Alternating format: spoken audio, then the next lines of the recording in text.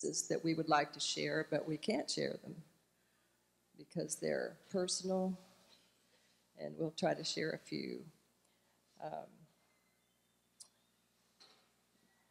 when I was 18 years old, I became a pastor's wife. I feel like I'm echoing. Is that true? Okay, good.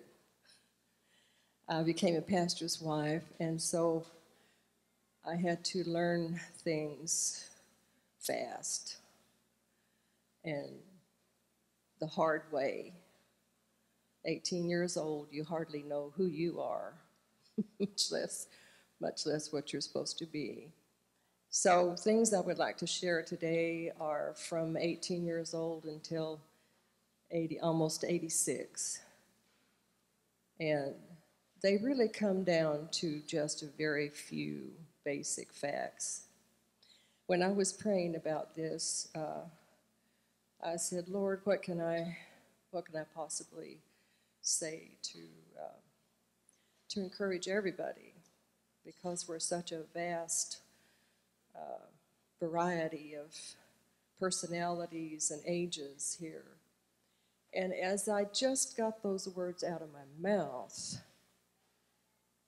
before I had time to construct a sentence,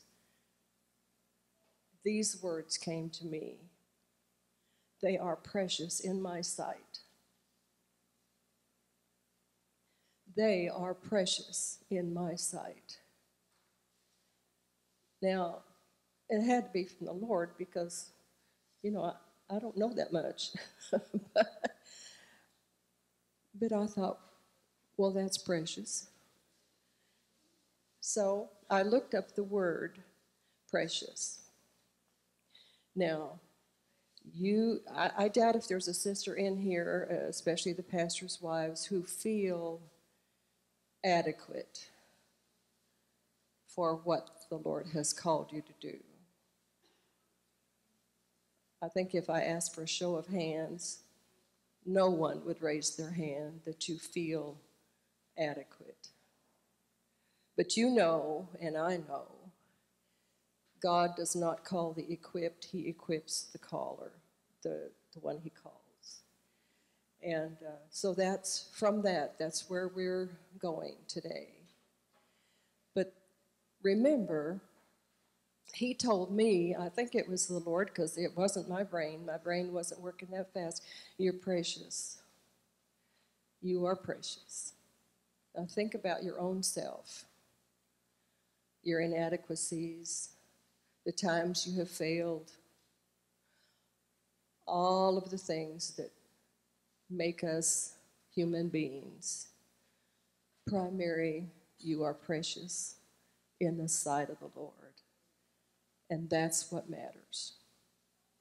So the term precious, and this is something, it means costly. It means rare. It means not common. It means of high value. It means cherished. It's a substance or a resource of great value, not to be wasted or treated carelessly, greatly loved or treasured by someone. The effect of precious is elegant or refined behavior in language and manner. You are precious in the eyes of the Lord. So I just wrote out the word precious. And let's take the P in precious. The primary thing of any woman, but a pastor's wife especially, is prayer. I will tell you, if you are not a praying woman, you are a struggling woman. And if you are not a praying woman, You are a worrying woman. If you are not a praying woman, you are working way above your calling. I've told different younger ones, pray about everything. Everything. Small things, big things, people, decisions. Pray about everything.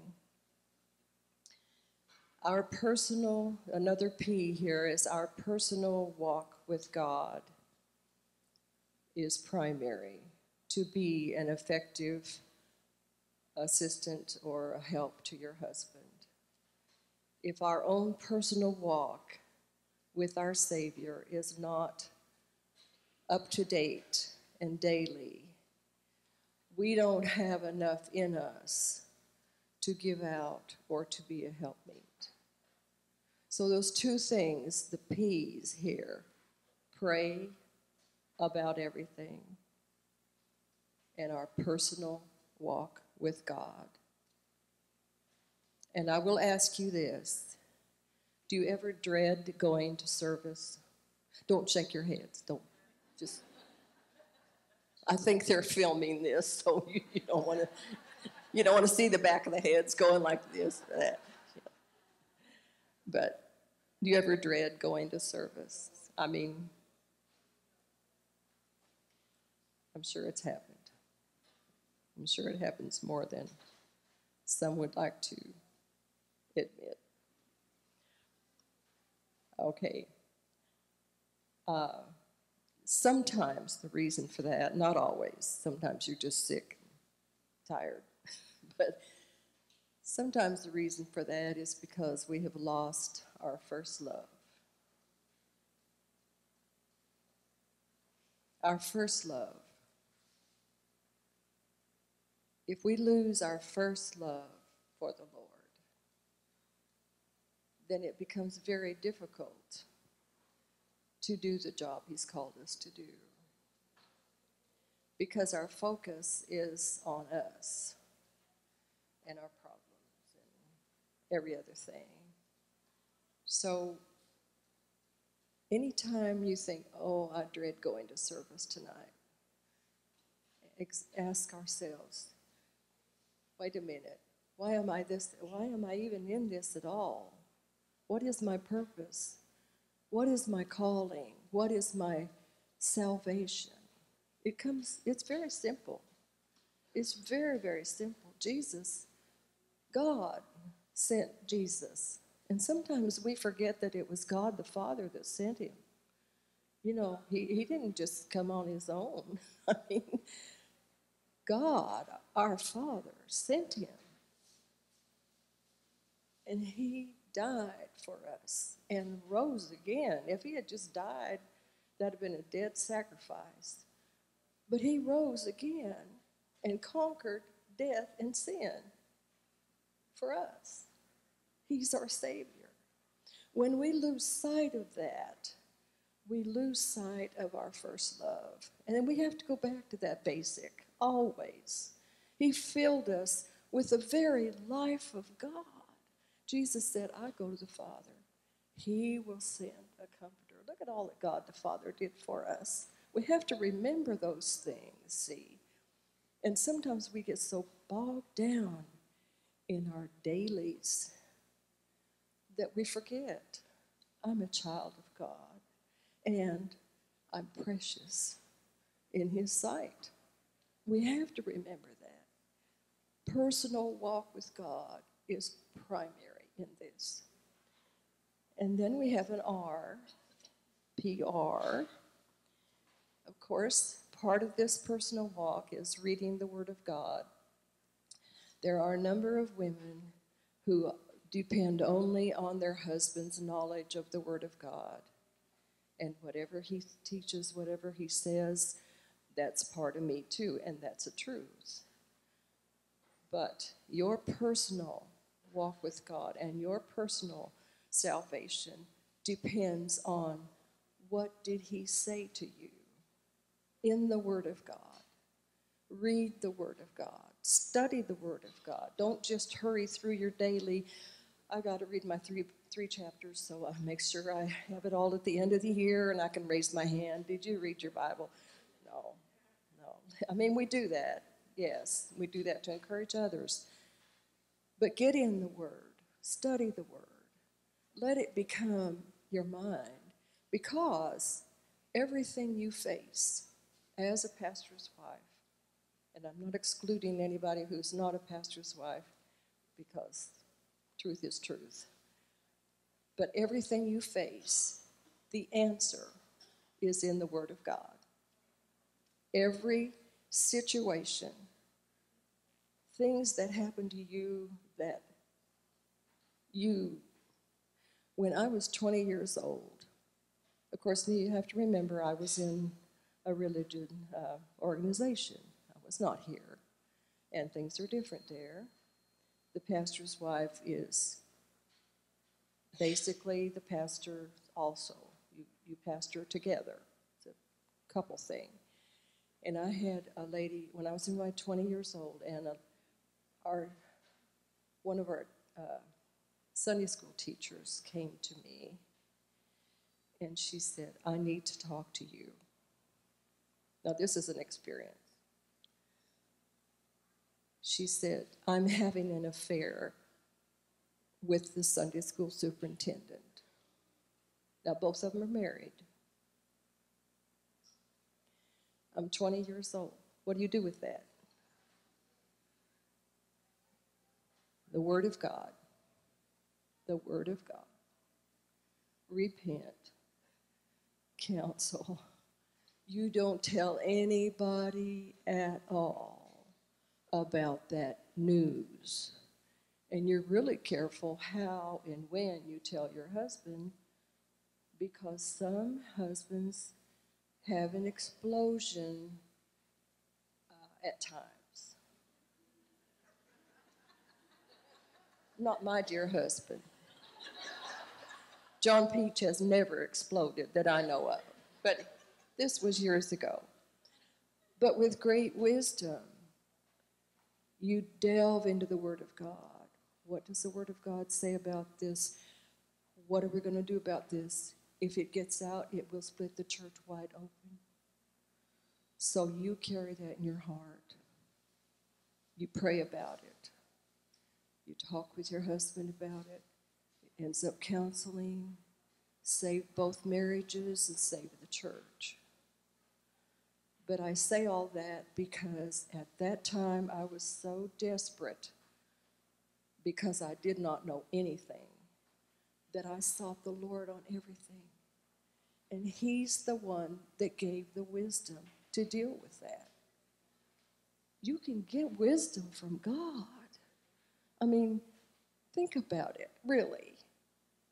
You can get wisdom from the mighty God of heaven for every situation. But study the Word, read the Word. And of course, another R, P-R, you have to be real. There are times when you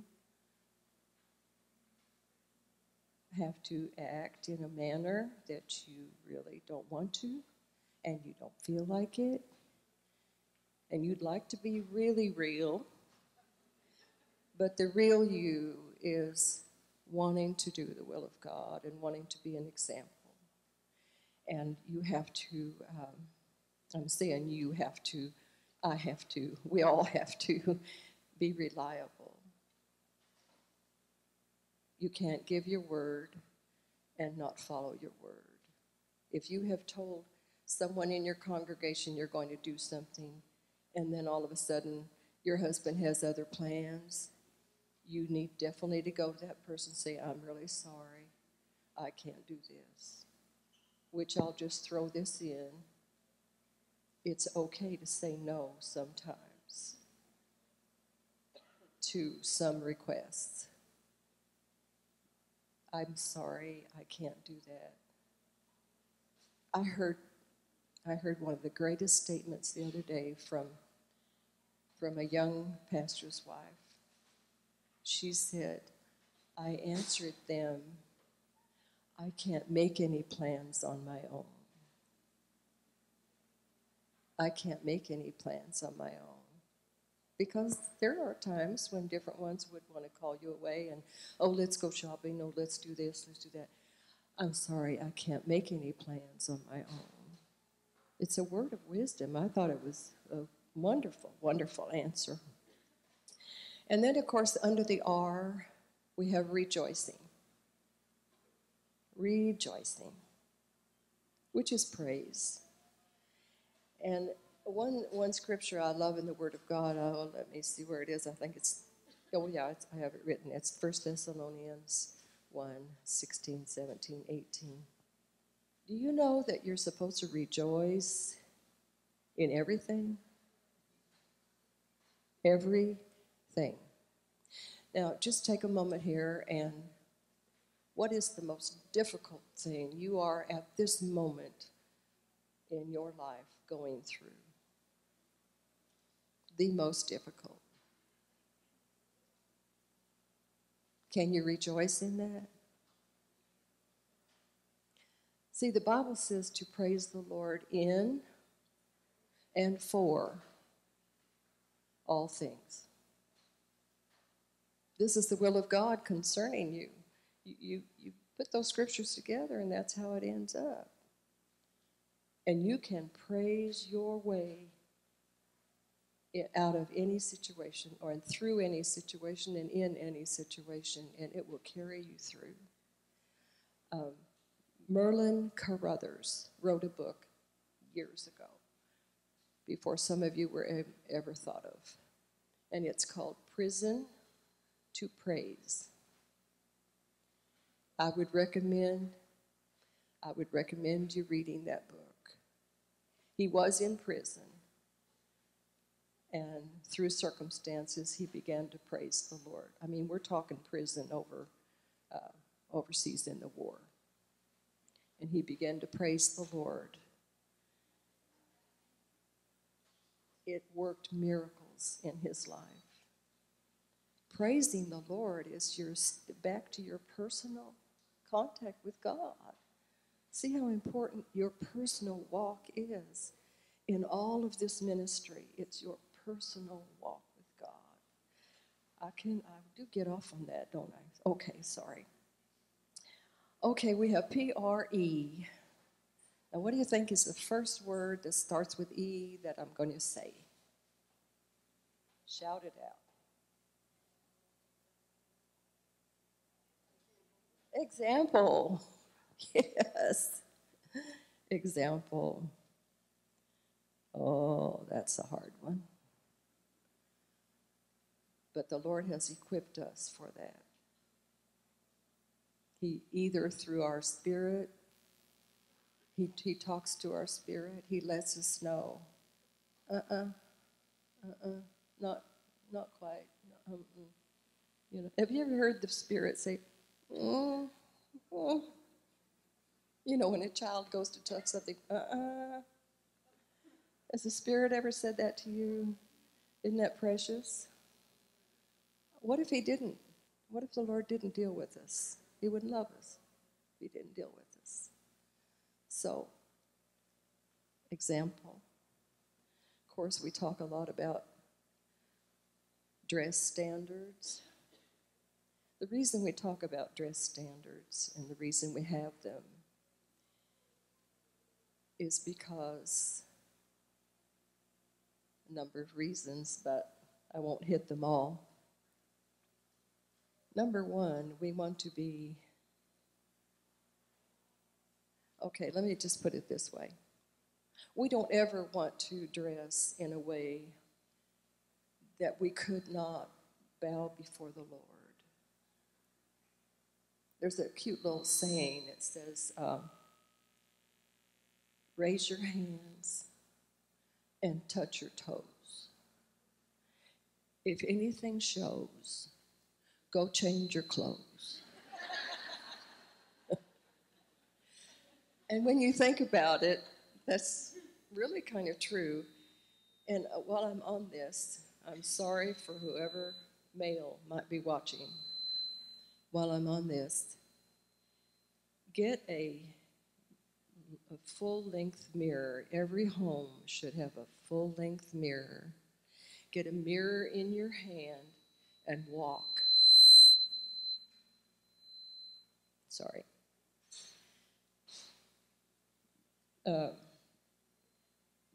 We don't always face people head on. A lot of our communication is behind us. So, get a full-length mirror and see what others see behind you. It's quite amazing.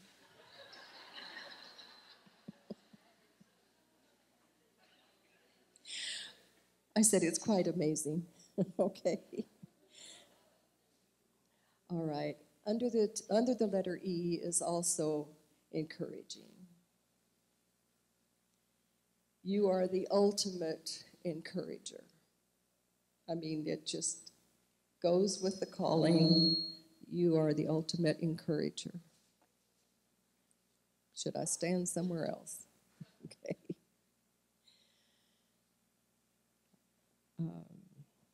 I don't know if I have it written down here anywhere.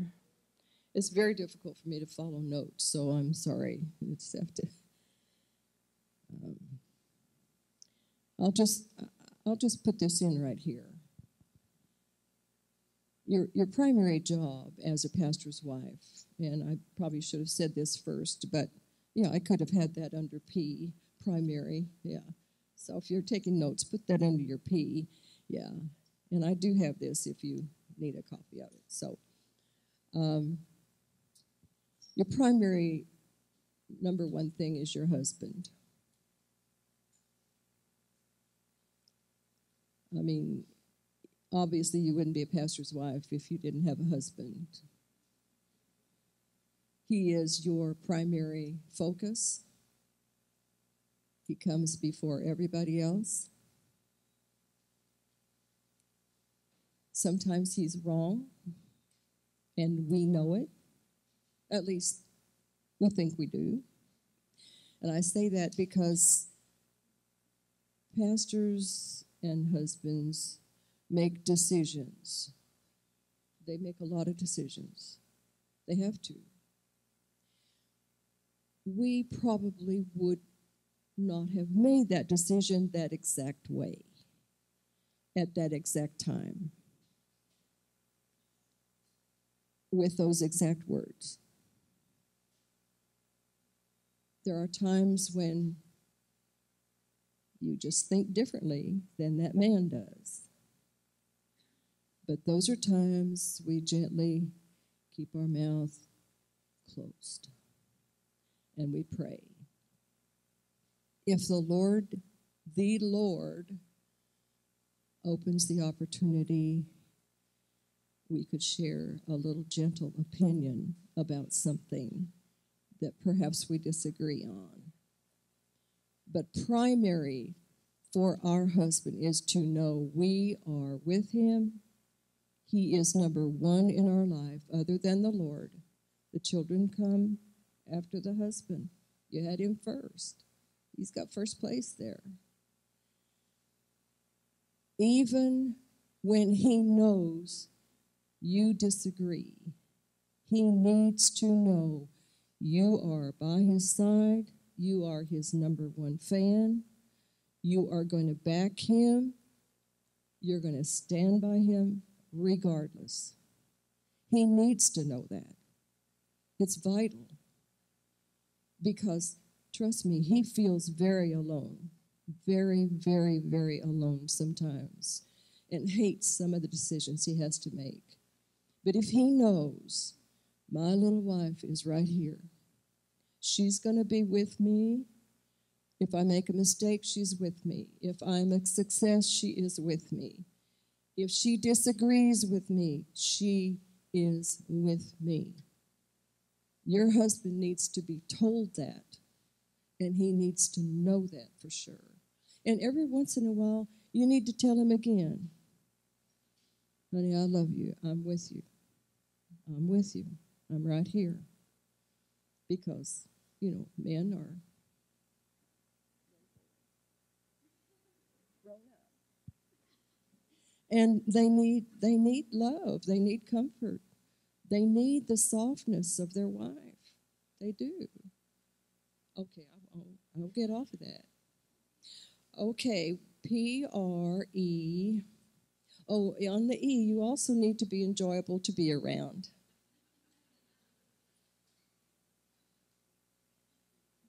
Shall I expound on that? Or is that adequate? Okay. And you need to be ever ready. This is the most traveling, going group of women in the entire world. And wouldn't you just sometimes love to stay at home? But you need to be ever ready. If he said, we're going to, okay, when are we going? What do we need to take? How long are we going to be gone?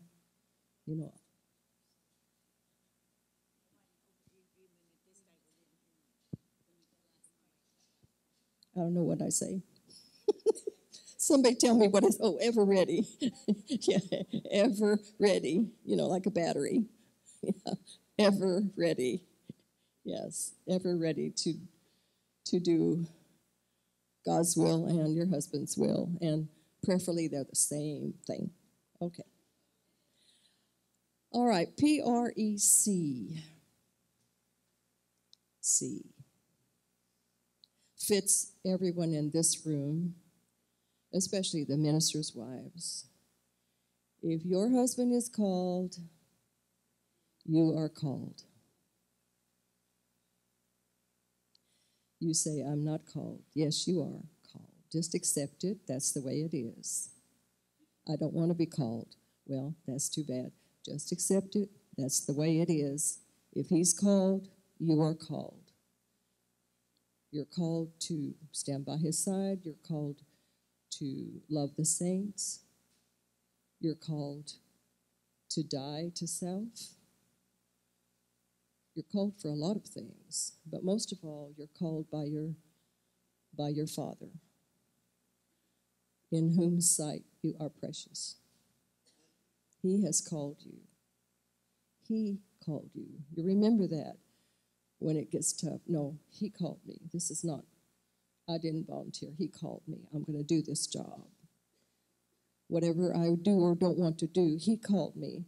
I will do what he wants me to do because he gave his life for me. Go back to that. You have to remind yourself, who bought me? Who bought me? I'm redeemed. I will go. I will call. Yes, I'll do this. Okay. And then in your calling, you have to be courteous. Always. And there are times when you do not feel courteous, but you have to be courteous. And that comes back to the P. If you are prayed up, you will be courteous. If you are not prayed up, you perhaps will not be courteous. But you need to be courteous. That goes with it. You need to be careful. Now, being careful means caring enough to be careful.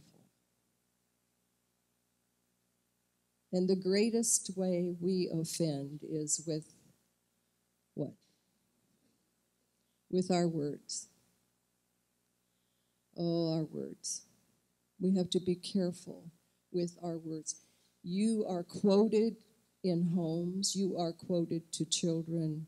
Things you say never die. Unless you make a public apology to the whole world, they never die. They're always floating somewhere in someone's mind, in someone's home. So be careful with your words. And that's a lesson I learned very young. I am not required to have an opinion on everything. it does not go with this calling. You can be free from having an opinion. It isn't a requirement. So just if it's something you don't know what to do about, you don't have to have an opinion on it.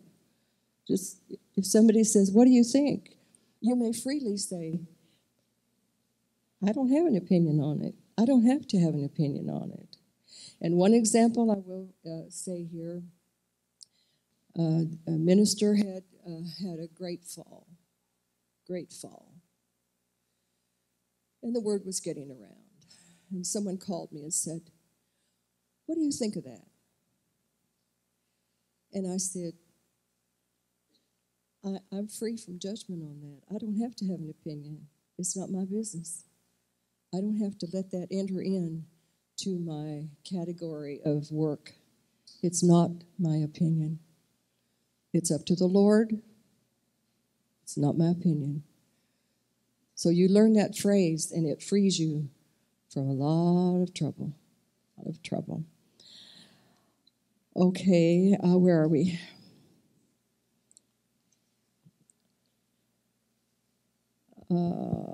Careful. Okay, we have to be careful with our words. And of course, another C is we have to be concerned about the saints.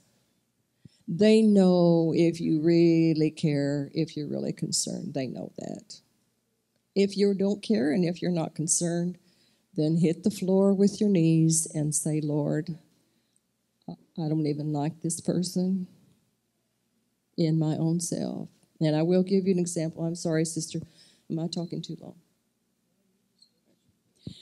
Okay. I will give you this example. You know that song, and you've heard this before, some have had. That song, "Down from His Glory,"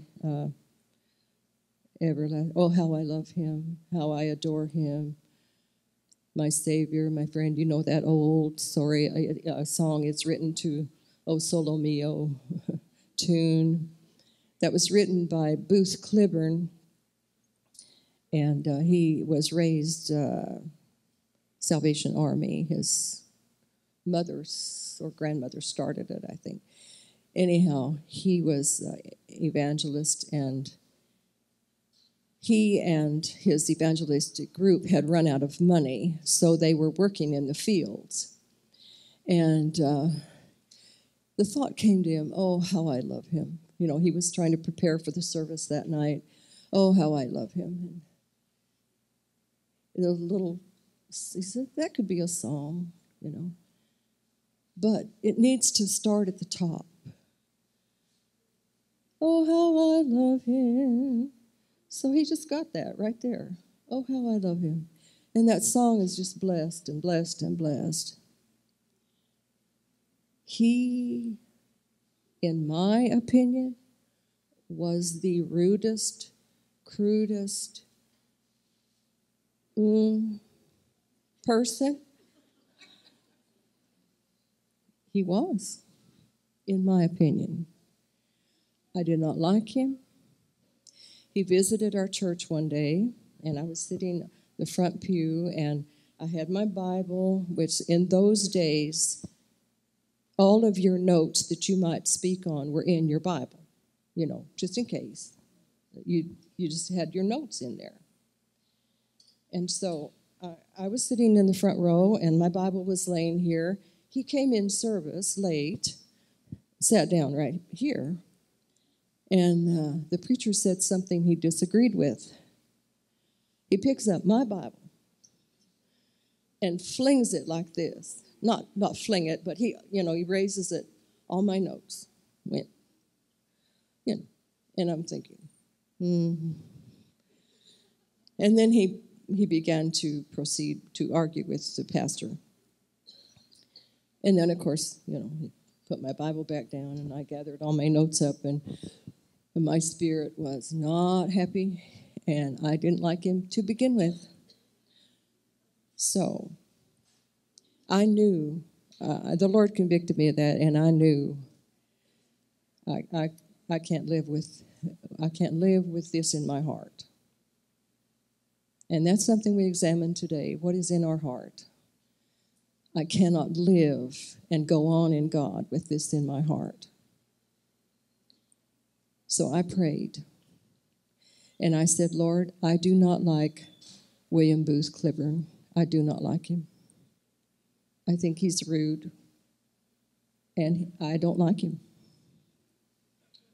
Will you please put a love in my heart for him? Because I can't do it. I cannot do it.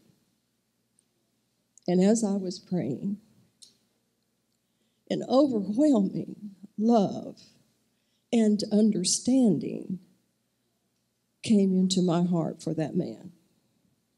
It was just like the Lord opened my eyes to who he was, where he had been, what he had been through.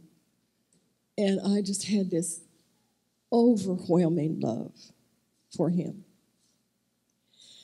And it was not long after that he passed away. And I cried. I really cried because I didn't want to lose him. I just had gotten love him. I didn't want to lose him. But that's what God can do through prayer and through seriousness and through reality. We have to admit to God where we are, who we are. Lord, you know my heart. And I just want to share that because I know that a lot of us do go through that. So I will just hurry here. Where are we on the I? P-R-E-C-I. Okay, I will say two things on this. A pastor's wife that is very dear to all of us was going through an immensely difficult time. She had lost her husband, and she was going through a very, very difficult time. And she realized that some things in the situation were not going to change. So her words to me were, I know it's not going to change, but I want to go through this right. I want to go through this right. And that's kind of where we are. Whatever. Let us pray. I want to go through this right, Lord. You've taught us how to do it. I want to go through this right. It's an opportunity for me to go through this right. The other I that I will mention is how indispensable you are to your husband. And I've already covered a little bit of that. But if you look up the word indispensable, it will show you your value. And you are indispensable to him. Going on to the O, of course, the first thing is others. That's why we live. We live for others. Pastor's wife lives for others. And so I'm going to hurry here. I don't want to. So when you're dealing with others, you need to ask this question. In my dealing with them, little things that come up, big things that come up, you have to ask yourself, is it eternal? Is this eternal, what I'm going through with them? Is it really eternal? Or is it going to be gone next month? And those are questions that we need to ask ourselves all the time in anything we do. Is this eternal? Is this worth even getting upset or wondering about? Is it eternal? And will it matter in 100 years? No, it won't matter in 100 years. Does it serve a purpose? Does what we're going through serve a purpose? If it doesn't serve an eternal purpose, then let it go. Let it go. No. Okay, you, of course, you have to be understanding. And you have to be understanding in both sides of a situation. Make sure, always, remember there's two sides. If somebody comes to you or your husband and you happen to be involved in the conversation, there are always two sides. Always. Be understanding. and be unspoken. Unspoken. That's the word for us. When we could speak, a lot of times it would be wise to be unspoken. Because, like I say, your words definitely will follow you. And then the S, of course, is that you are a servant. And another S is a soft answer turns away wrath. So that's all I'm going to share today. Remember these things. Is it eternal? Does it serve a purpose? And then, as many of you in this room know, I always say, it's not what you go through. It's how you go through it that matters. One little poem I will read. You cannot be as others are, who walk the world in fun, for you were chosen as one apart before the world began. He chooses whom he will, and so he said, I choose this one to walk as I desired to walk before the world began. It's not an easy task to climb the pathway with the sun. He walks in paths unknown to men, set ere the world began. Pray about everything. God bless you.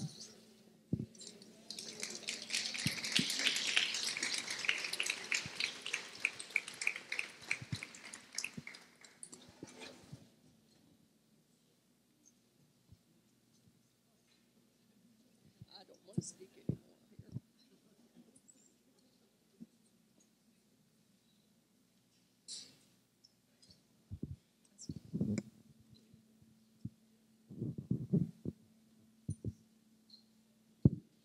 Okay.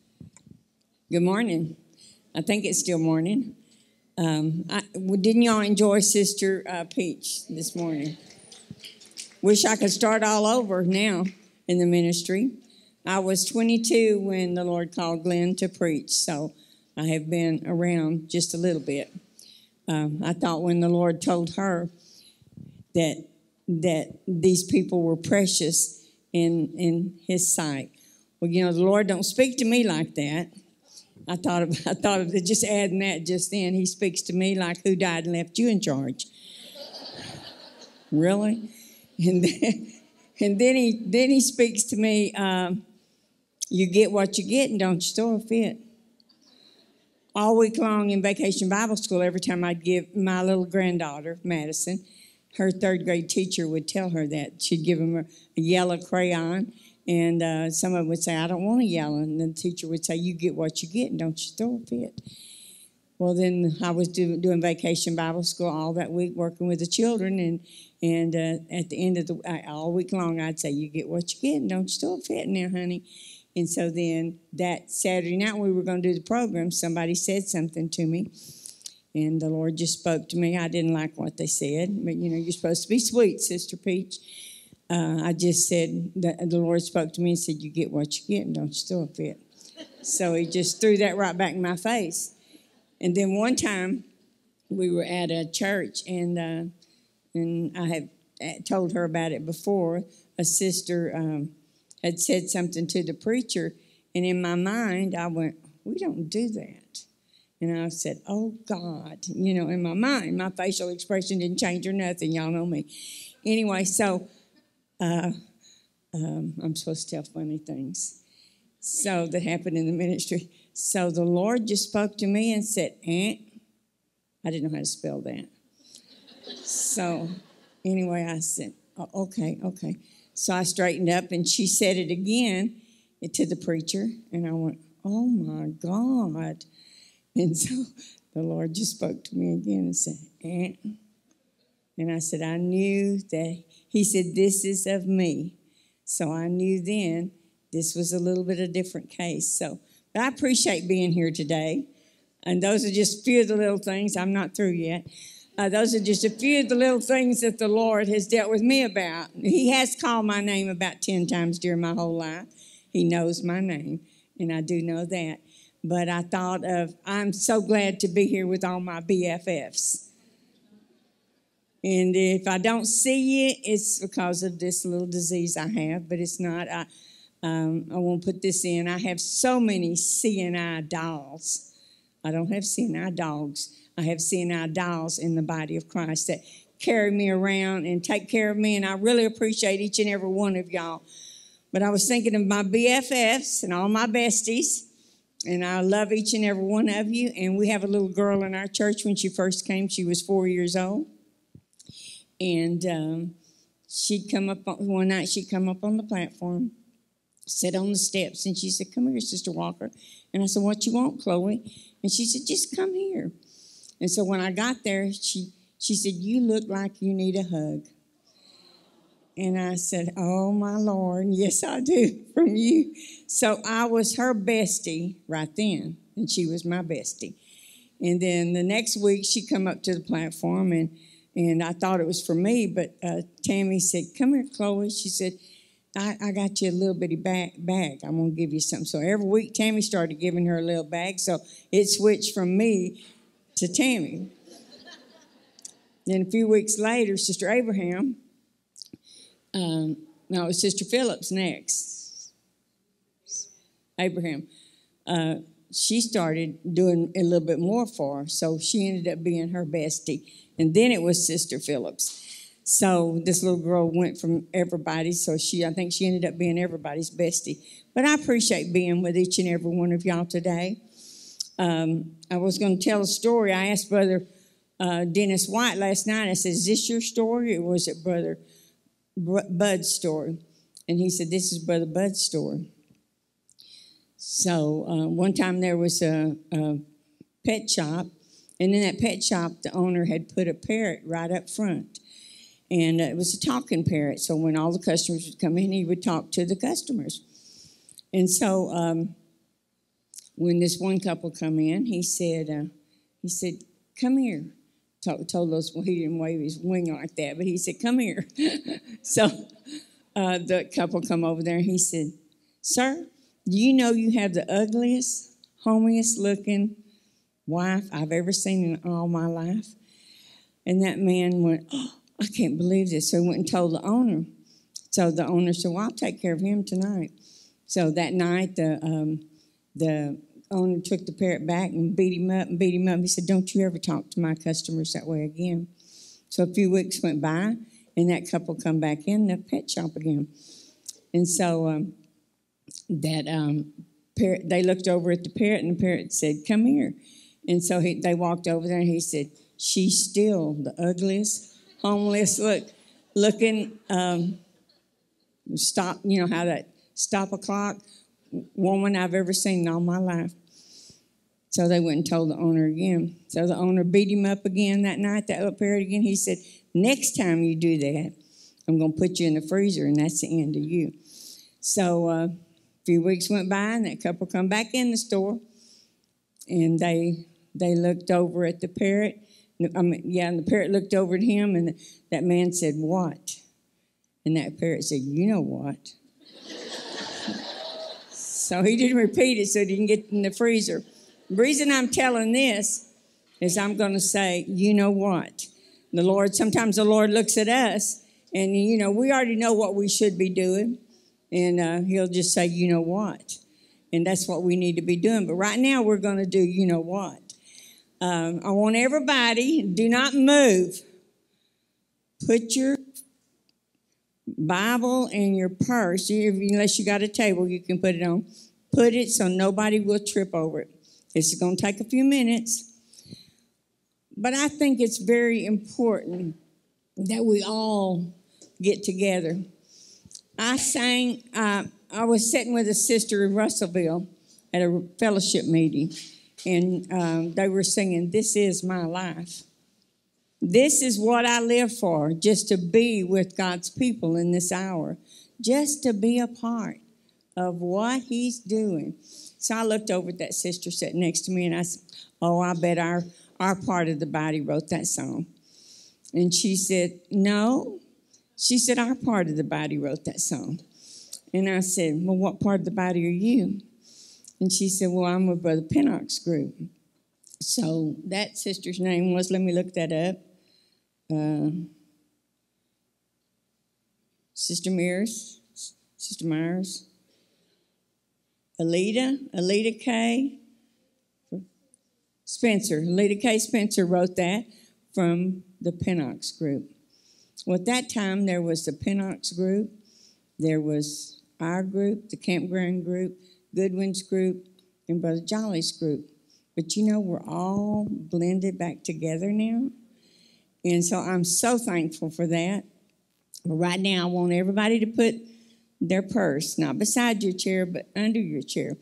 Now, if you can look across the table and you don't know that sister, then that's fine. But if you know that sister, get up and find somebody in this room that you do not know. And I'm going to give y'all 2 minutes to do that. Without talking, find somebody you don't really know very well and go sit by them. You'll come back to your table, but go sit by them now.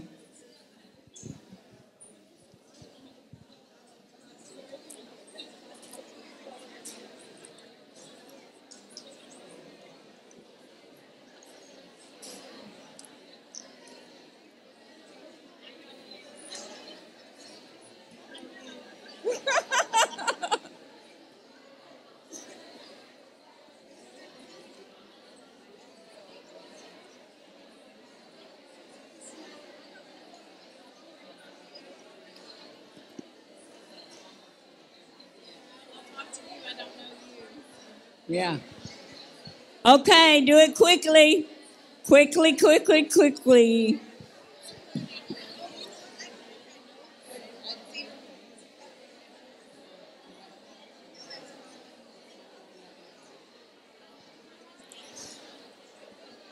Don't talk. Just go sit by them.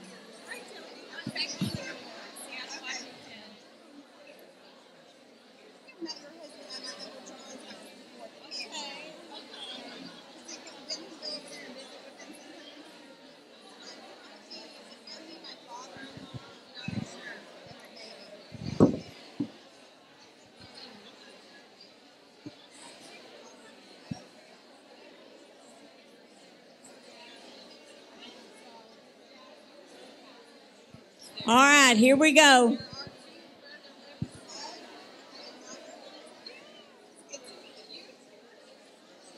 Do not talk to anybody. Just go find somebody and sit by them that you don't know.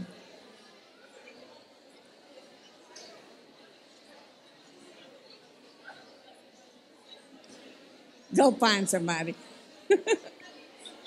5, 4, 3, 2, 1. All right, everybody sit. Everybody sit down. They don't ever do that.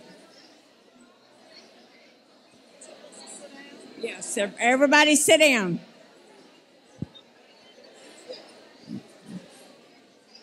All right, here we go.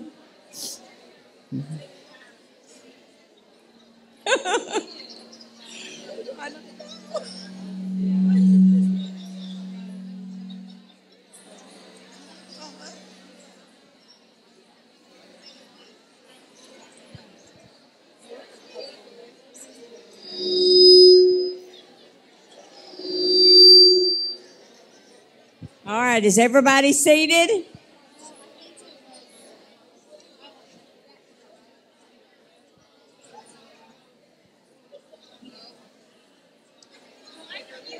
All right, here we go. Sit down. Good icebreaker.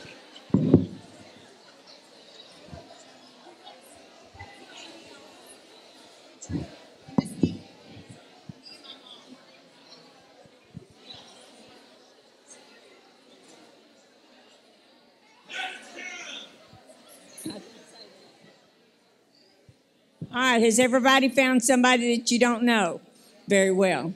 I know everybody's seen everybody. All right, now we can start talking when I start the timer, okay?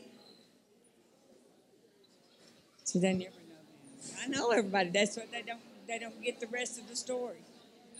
Yeah. All right. What we're supposed to have done,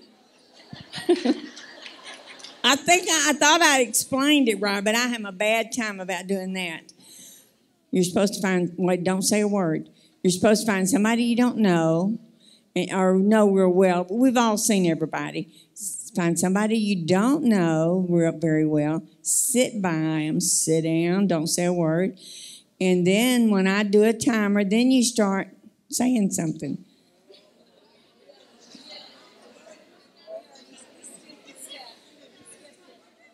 Lord, Lord. What? I think we all got our exercise for the morning. Okay. That's kind of, I was trying to get everybody to get to know everybody more. Because I wrote the song, Let's Build the Body, here in Hurst, Texas. Before Hurst become Hurst real well. When Brother Patton was still here. So I believe in building the body of Christ. I believe in building your sisters up. So now I want to tell, all right, we're not going to do what I was going to do. It's called an icebreaker, very good icebreaker, to get everybody to learn everybody. If I don't speak to you, it's because I don't see you real well. Brother Dennis McClure, I'm going to tell off on him one day. He told Leah, he said, well, I guess Betty's mad at me. And she said, well, why, Dennis? You know Betty loves you. And he said, well, she ain't, he said, I waved the whole meeting at her, and she's not waving back. He said, Dennis, she can't see you. She can't see that far. So it's not because I don't love each and every one of you. It's just sometimes I just can't see. Come up closer to me and start talking, and I have a mouth. I'm the mouth of the South. So I will talk to y'all. And if you talk, I'll talk back to you. I was going to tell you one time, before I tell this other thing, I was going to tell you one time about the plane ride I rode with Brother and Sister Bud. I actually got on the plane with Brother Bud. And so he flew down to Tampa and picked us up, and then we flew down to Key West, which you couldn't fly all the way down there, but you could fly halfway, marathon. So about, after we'd been in the plane for a little bit, I was scared to death flying in planes anyway. And about halfway down there, he stops to get gas. Can you imagine? You're supposed to check all that before you ever leave the airport. So then that place was closed. We had to go back up in the air again and land at another little airport. And now, my Lord, by that time, I was just scared to death. And so then, on our way back, we made it, thank God. And on our way back, we're landing. He said, oh, Betty, he said, I'm videoing everything. He still got, well, he did have the video of it. But when we were landing, we were just doing this. That airplane is just doing that. And he said, Betty, he said, I got to go back up again. I said, oh, my God, Glenn. Oh, my God, Glenn, I can't believe this. And I dropped the camera, but it's still video and everything, my voice and everything, me screaming and hollering. And he flies up and has to land again. Well, then the next time I see him at the next meeting in Jacksonville, that's after he'd had the plane crash with Brother Brown. And that's when I could see. And he's just cracking up, coming towards me. And I went, it ain't funny, Johnny Bud.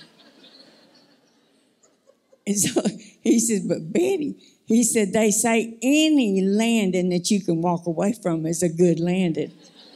I said, that ain't funny at all. Because Brother Brown never would get back on the plane with him either.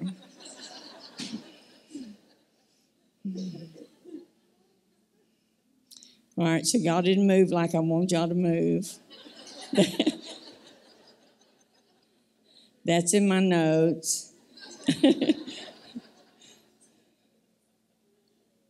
Oh, now what I want to tell. My niece and great niece, they went to the Tractor Supply and picked up some little bitty baby chicks, because I want this to go along with what I'm talking on. And so they got 3, and so they decided to go back and get 3 more. You could only get 3 at a time. And so they went back to get 3 more. So there's one chick still left in the pen. So when my great niece got up, they got up to pay for them. She kept telling her mom, she said, but Mom, there's one chick just left by itself. And her mom said, well, I don't know. They just told us we could get 3 at a time. So we got 3. And she said, but Mom, no chick left behind. So they named, I don't remember all the rest of the names, but they named one of them Chick Norris. And one of them Chick Nugget. And one of them Chick Kira. So that's what I'm going to blend this in with our sisters. No chick left behind. So that's what I want our sisters to realize. You know, if you see a sister of ours at a meeting sitting by themselves, if that sister, if I don't know them sitting beside me, I'm finding out who they are, where they're from, how many kids they got. And of course, Glenn always says you can stand at the grocery store line, and I know all about that lady before I check out. And I said, yep, that's what I do. So that's what I want y'all to remember. If you see a sister sitting by herself, no chick left behind. So, Sister, I'm not even to the part Sister Bud wanted me to talk on. Oh, where's Sister Pam White? Pam White. Was she standing yet? Okay. If y'all want to be their bestie, her and Rhonda, just tell them, hey, I was your sister's best friend. And at every meeting, they will look you up and tell you how much that you mean to them. They will tell you how much they love you and appreciate you and just slobber all over you. And they are just the sweetest people, but I wanted to tell her how much I appreciate how they've treated me all these years. Their older sister, we were good friends. All right, what sister? Oh, 30, I was going to say this one, and there are more benefits because Sister Peach kind of went on this a little bit. But there's 39 benefits of being a minister's wife. And number 1,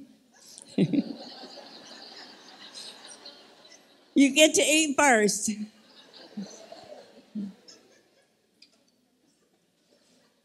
All right, now Sister Bragg wanted me to talk on funny things that happened in my ministry, in the ministry I've been in. That's all the benefits I come out of being in. Glenn was called to the... I got some right here. And every now and then I'll take a sip. Thank you, baby. Did I already tell y'all Glenn was called to the ministry when I was 22? I am getting old, so I forget a lot. And I hate it because I get so cold so much, too. And I was going to show y'all my new blouse, but I can't even show you my new blouse. One of the first things a sister come up to me in the ministry, I wasn't one of the first of them, but one of them I remembered. And it's really not funny to her. But she just bawling her eyes out. And she said, Sister Walker, my husband has run around on me. And I said, oh, my Lord. And then she said she just kept on crying and pouring her heart out. And I went, my Lord. And I called her by name. I won't call her name. She's still living, but she's not going to church. She hadn't been going to church for about 20 years. So I called her name and I said, just kill him and tell God he died.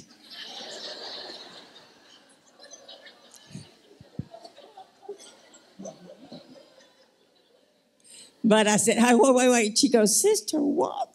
And I said, wait. You probably need to talk to Brother Walker. He has a little more godly counsel than I have.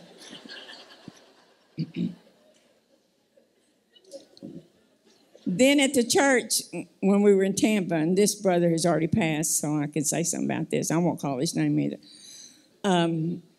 We had a weight class. Well, you know, we had the carpet in the dining room, and in the kitchen it was linoleum, so I'd put the scales right inside the kitchen so everybody could weigh every week. And we'd get $1 if we lost a pound. We had to pay $1. And no, we'd have to pay $1 every week, so everybody that was in that club paid $1. And so at the end of 6 weeks, whoever lost the most weight got to win the prize. Well, this one brother, he come in the kitchen. He's working in the kitchen. It was their day to work, and he saw them scales, and he just kicks them like that, kicks them onto the carpet. And he had done that several times. So I walked up to him. I said, "Brother," I said, "please don't kick those scales. Those are expensive." And he said, "I didn't kick those scales." And I went, "Well, they went from the linoleum to the carpet, you know." And so that's all that was said. And so I went back to the weight class. And so after church, Brother Walker called me in his office. Ever been called into the pastor's office? So he said, "Betty, you don't want Brother so-and-so to quit church, do you?" And I said, "No, I really don't." And he said, "Well, you're going to have to apologize to him." And I said, "What'd I do, Glenn?" And he said, "Betty, you know what you did." So after church, and I didn't want him to leave church. I mean, that was one of them times I had to really pray on to like that brother, but I didn't want him to leave church. So I asked him, I said, "Would you please forgive me? I shouldn't have said anything to you." And about an hour and a half later, he's still gnawing on me. So I said, "Could you hold that thought? I've got to go take care of something, and I'll be right back." Well, you know, I just couldn't help it. I couldn't go back. So anyway, that was...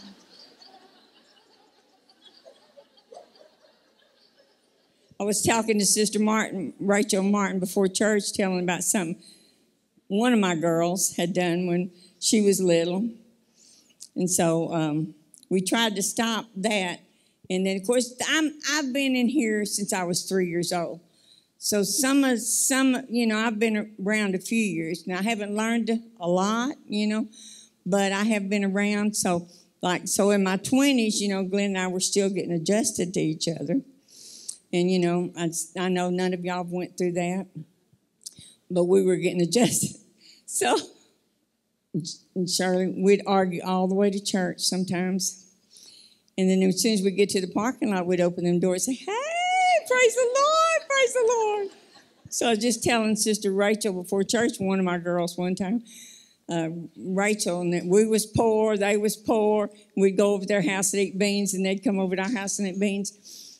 And so then one time Rachel said, we got our, and this was 50 years ago, we got our income tax money, and we are just going to blow it. We're just going to have fun. We're just not even going to pay our bills now. We're just going to blow it. And of course, in Sunday school, it's on the way home, I said, "Glenn," I said, "Rachel told me that they were just going to blow their income tax money and not pay their bills." And I said, "They're not going to have any money left. They're not going to be able to eat very good." And so Tammy in Sunday school, I wasn't going to say her name. I have 2 daughters, so I could have blamed it on either one. Anyway, Tammy in Sunday school says, "Sister Martin, my mama said." So after that experience, and then us arguing on the way to church, I decided we shouldn't do this in front of our kids anymore. So I learned that. And my girls know I don't talk to this day. And they'll come ask me a question about somebody they've heard about. And I'll say, I'm not going to say a word. And they say, I know you're not going to say a word. So they'll just walk off. But that's the way we should be, being in the ministry. Any mother should be that way. I just took me a little bit longer to learn.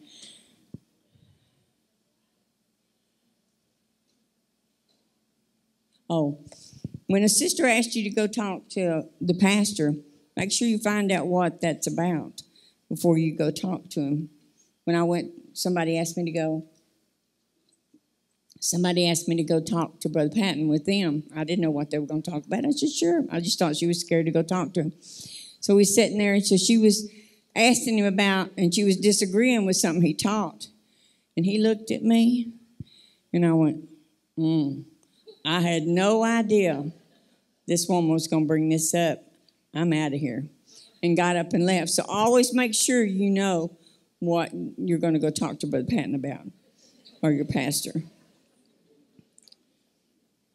Oh, and one thing Brother Patton used to always talk about in Houston, he said, you know, somebody can't make you mad. The madness is already there. So my favorite thing was to go walk up to Glenn and say, he'd say, you make me so mad, Betty. Now, like I said, this was 50 years ago. We've come a long way. I said, Brother Patton said, the madness is already there, Glenn. Yeah, I don't make you mad. The madness was already there. So I enjoyed doing that. Oh, and then one of our sisters in the church down there, and they've both passed away, her husband was dying. He was so chinchy, giving her money, just aggravates the snot out of me. Here this man was totally rich, and he would not give his wife hardly anything. And so I said, so he was dying, so he's in a coma, so he didn't know nothing. So I said, I tell you what, Sister so-and-so, I said, I'm going to hold the checkbook up, and you're gonna take his hand, and you're going to write you out a check. Because he had 7 kids, so them 7 kids was going to get most everything. And so I said, I'm gonna hold this checkbook up, and you're going to fill out this check so you'll have some money. She said, then that's horrible. Oh, Sister Walker, I just can't do that. And I said, well, why not? Anyway, that's something for y'all not to do. We had a brother that got up in our church here a while back, and they gave me permission to tell this, but it's funny. It didn't happen to me, but I said, yes. You know, he said they were driving around somewhere, and they just got married, and she was arguing about something, telling him something. He said, look, I'm the head of this house. And she said, well, I tell you what, you're not at the house right now. We're in the car.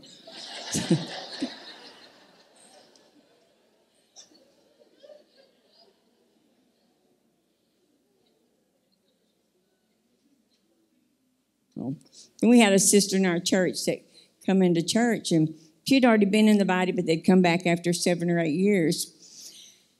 And, I just did everything with her, loved her, and went everywhere with her, and I was over there at their house all the time, trying to really win them back to the Lord.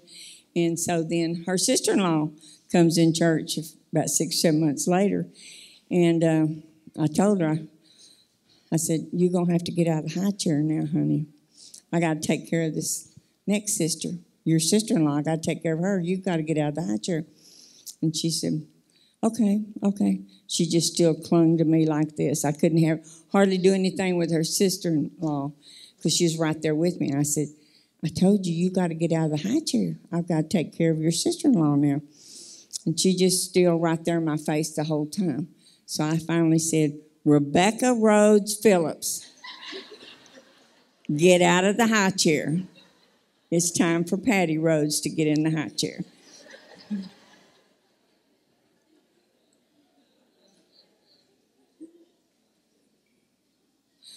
And then the other day we were sitting at a table, and I was, now this happened just the other day, so this is something happened the other day. I'm just sitting there, and Glenn said, what's wrong? And I said, I'm just being quiet, nothing's wrong. And he said, well, that's not like you. He said, something must be bothering you. I said, no, nothing's bothering me. And I said, well, I tell you what, I just want to be more like you. And he said, that ain't going to happen, Betty.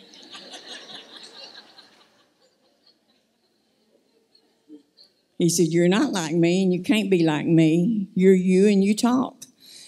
And I said, yeah, but so the Lord gave me a song, not then. He'd give me a song years ago. It's, I want to be like Jesus.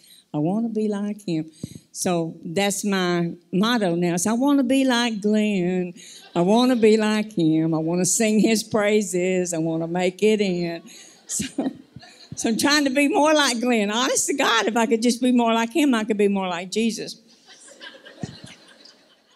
God help us.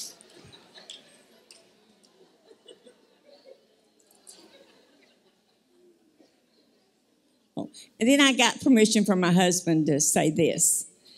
Some of y'all, I know it's country music, but back in the 60s, my daddy we didn't have a radio in our room, and And so I never got to listen to the worldly music except when I'd be in a carload of gospel assembly girls. And they'd have the radio on the rock music in the 60s, which that was, you could understand every word they said in those songs back then.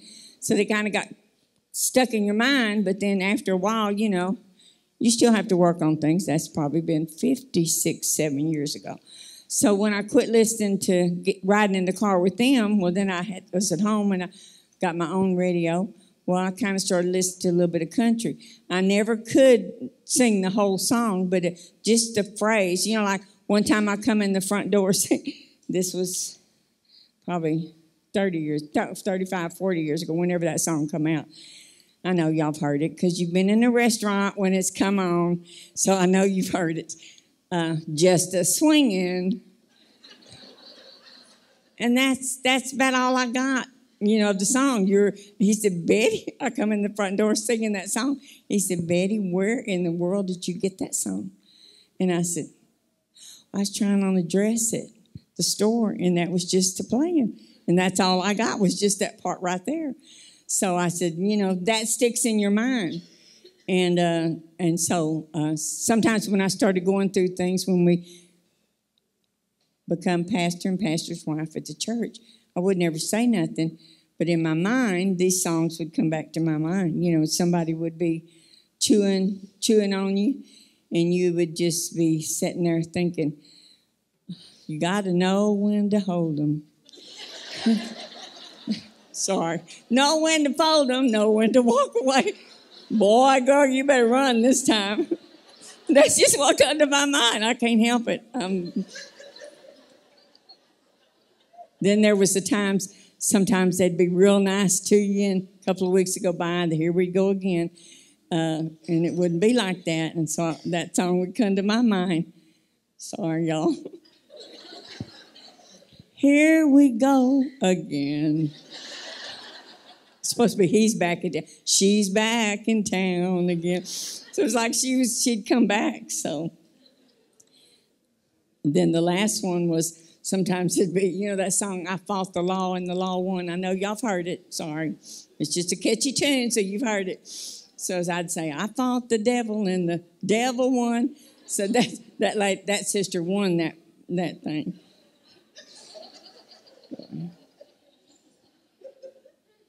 Oh, and then I've been there all my life in Houston since I was 3. So you don't ever get used to Brother Brown, talking to Brother Brown. So here he'd come down the aisle, you know, when in my 30s, I think, the last time I did that. He'd come down the aisle, and I went, well, I wonder if I'm going to speak to him this time or if I'm not going to speak to him this time. And sometimes he'd speak to you, sometimes he wouldn't. Nothing against you, that's just Brother Brown. So I'd say, nah, I'm not going to speak this time. So he'd say, Betty. So I said, good Lord. And so then I'd say, hi, Brother Brown. And so the next time I said, I'm going to speak to him this time. And I'd say, hey, Brother Brown. And he'd not speak a word to me. Didn't even, it thought that I'd even said anything. So that was one of my experiences with Brother Brown. I could tell you some more, but I'll save that to next time. Counseling with Brother Brown was fun. So I won't talk about that right now. I had this one sister, and I had to teach some of the sisters in the church even how to deal with her. She'd just come up, and I know one time I was teaching piano. I was teaching 20 people to play the piano, the beginning stages of piano. And they would be late. I mean, most of them would be late all the time, so they'd be 30, 40 minutes late running to the next one. And so I told Glenn, I said, what do I do? These sisters are just not showing up on time. He said, start charging them. So I charged them $5, a 30-minute lesson. Well, I mean, they all quit, you know, except 4. And I think, yeah, I still have 2 of those on the piano section. But this one sister, she come up before church and just went to chewing me out for charging her $5 for a lesson. And I tried to explain to her what happened. Why Brother Walker's thought I needed to charge. And so, she just kept chewing me out. And so then finally, one day she told me she didn't like the Sunday school teacher we had, and if I didn't change that Sunday school, which I didn't have charge of that anyway, if I didn't change Sunday school teachers, that she was going to take our kids out of Sunday school. And I said, well, let me talk to Brother Walker about that, and I'll get back with you. So I talked to him, and he said, let her take our kids out of Sunday school, So I just said, well, Brother Walker said we can't change the Sunday school teacher, so we're going to leave it like it is. So, just every time you saw her coming, you knew she was fixing to chew you out. So I got to where when I walked down the aisle, you still have to be the right kind of pastor's wife. You still have to treat them like everybody else. So, but I got it, and it took care of everything. So I walked past and say, hey, what's up? How y'all been doing? Kept walking. I never would stop and talk to him. She testified that God had changed Sister Walker so much. She was just tickled to death that the Lord had dealt with Sister Walker to change her. Well, on the other hand, I had other sisters coming to me. How do we deal with this? How do we deal with her chewing us out all the time? And I said, what you do is when she walks up and says, I want to talk to you. And that's how she'd do. I want to talk to you.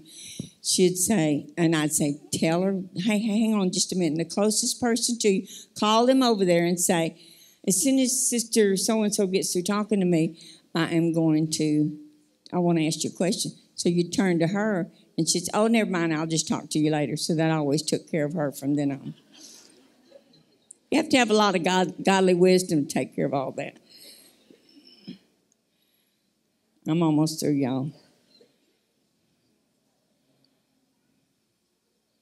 Oh, when I was in Houston, so this was when I was real young, Brother Patton divided the church up into groups.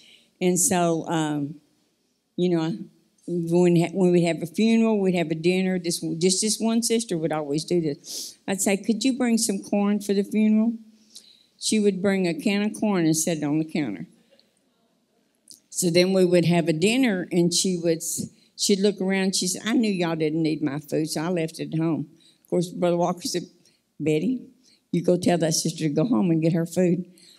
I can't do that. I can't do this because this was in Houston, and she was a chewer-outer too. So I didn't feel like facing that. So those are some of the people you come across. But I did learn to tell that sister, I said, could you at least bring enough corn for 10 people, please? So I got that fixed. And then one time, Glenn had talked on suffer yourself to be defrauded. You know what that means. When somebody thinks you did them wrong, and you know you didn't do them wrong, you just keep your mouth shut. You don't try to tell your side of the story.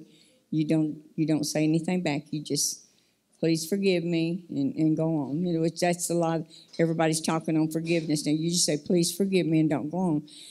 So on a Sunday, we always had people on diets in the church. And of course, I was on a diet then, but I had brains. I did not go around telling what I can eat, what I can't eat, what the kitchen had, what I can eat, what I can't. But this other sister, all the time, she'd go through the line. She'd say, I can't eat that. I can eat that. I can't eat that. But I never would do that. So one day I went in the kitchen just for something. And so this one sister walked up to me and said, I don't appreciate the way you do us, telling us what you can eat and what you don't eat. I said, I don't think I do that. And I said, if I do, I'm sorry, but I don't do that. And she just kept on and kept on. And this other person come up and started doing the same thing. So, I partied for a while. So anyway, we went, somebody come to the door, so I walked out. Well, this one lady's husband wasn't there that day. So the next time at prayer meeting, she come up to me and she said, my husband told me what happened Sunday. I said, well, what happened Sunday? So she went to telling me about it. And she didn't tell me about it. She said, well, he told me. And I said, okay, well, good. I'm glad he told you.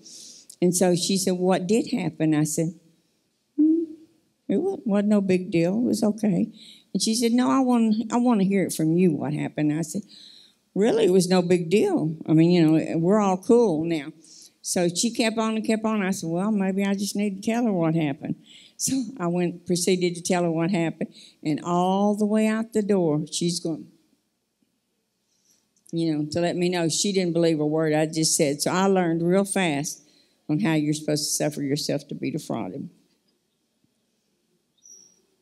So anyway, I think that's it. So I appreciate y'all letting me talk, but I have one more thing. What 3 things do you bring to the house of God? In your wallet. Whoops, did I say that? I learned this from another ladies' meeting I was just at a few months ago. And I thought it was the neatest idea, and I got permission to do this. And this probably won't be funny, but I got permission to do this. And who all doesn't love Shirley Bragg? There's nobody that doesn't love Shirley Bragg. She is a sweetheart. Does she need money? She could always use it. Like me, in the back of my head, there's something I'd like to have. And, maybe it costs a couple $100, So I just put my little money back till I get it saved. And, people in the church in Lakeland have learned me. They give me money. And they say, Sister Walker, you cannot give this money to anybody.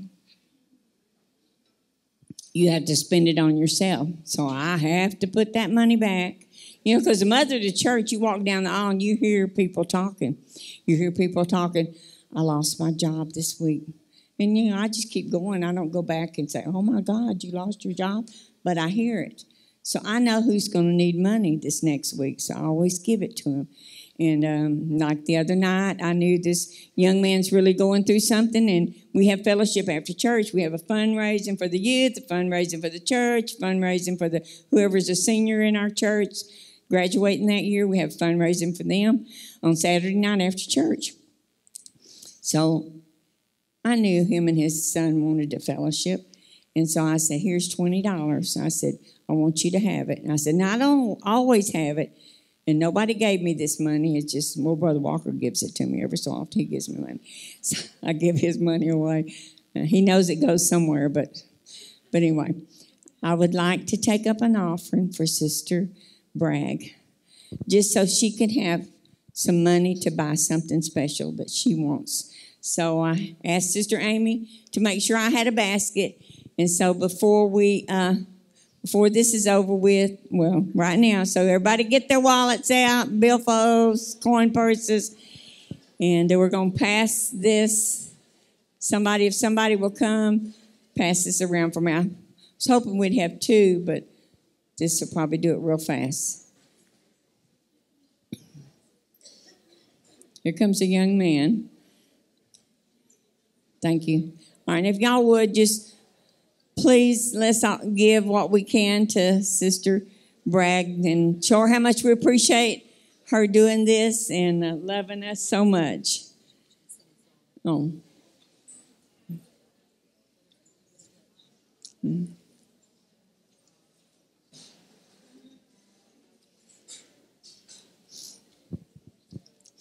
Probably have to have somebody take over. She wants me to sing something. You are my brother, you are my sister, and I need together in sunshine, together in rain, and I need you. I can't make it all by myself. I need your love, your strength, and your praise. And when we walk through those great pearly gates, I'll be glad I said you.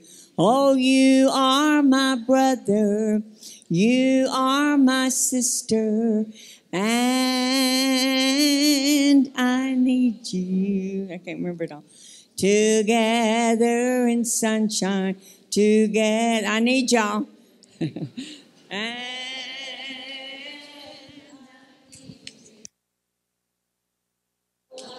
can't make it all All by myself, I need your love, your strength, and Oh, Jesus, thank you. those great pearly gates.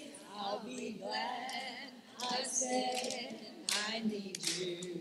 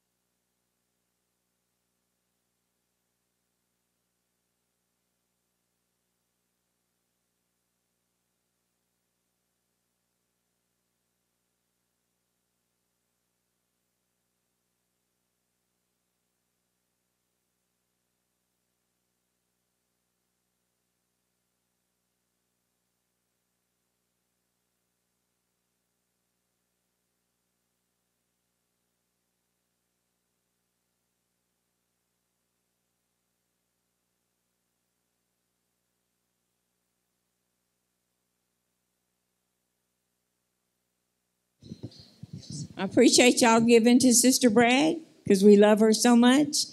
And if you don't remember anything I said today, remember, no chick left behind.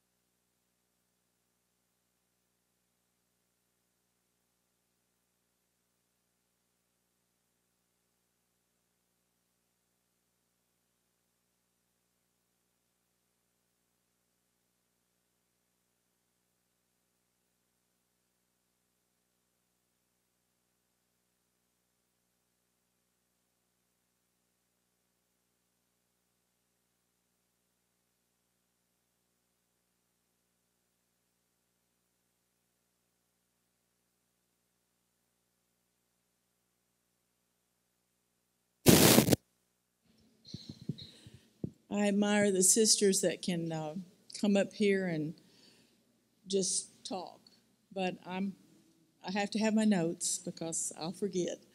But I appreciate being here, Sister Bragg. I guess I got to know you better a couple years ago.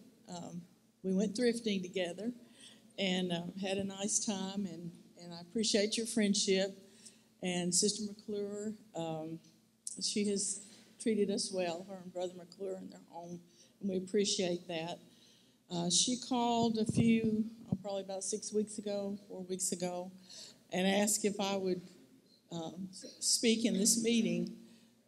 Many of you know me, and this is a little difficult for me at times to get up and talk, but she asked if Sister Bragg asked if I would speak and pass along some experiences as a pastor's wife. And Sister Peach, I appreciated her words, and Sister Walker. Sister Peach encouraged me that I could do this, and Sister Walker makes me feel good that I can. And so here we are. But several years ago, Sister Jones, in one of our meetings, gave a talk, and one of her statements, she mentioned In spite of our shortcomings, after all, we are all overcomers, overcoming, not just pastors' wives or sisters in the church. There have been many stresses, but there's been far more blessings.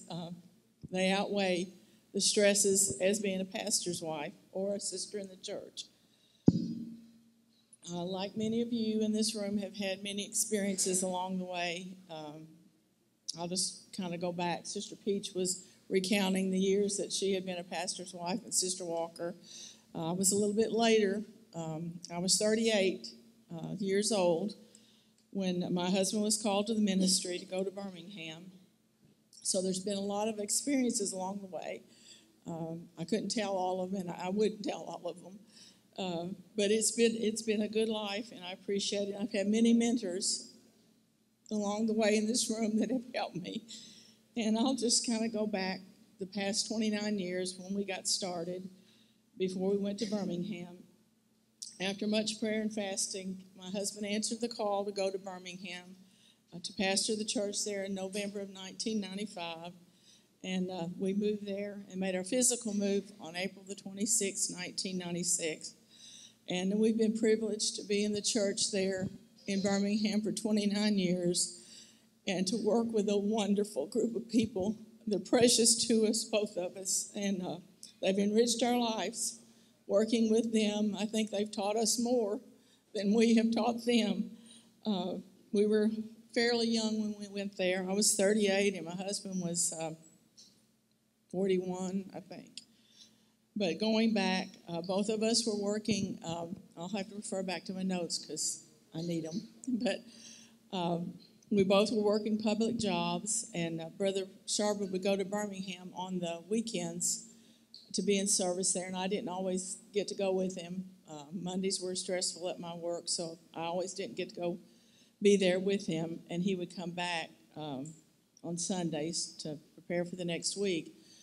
But he did this for about a year and a half, and one particular weekend he had been in a meeting in Florida, and on the way back he stopped there at Birmingham and went into the parsonage there for a week, not telling anybody, so that he could fast and pray and get an answer from the Lord.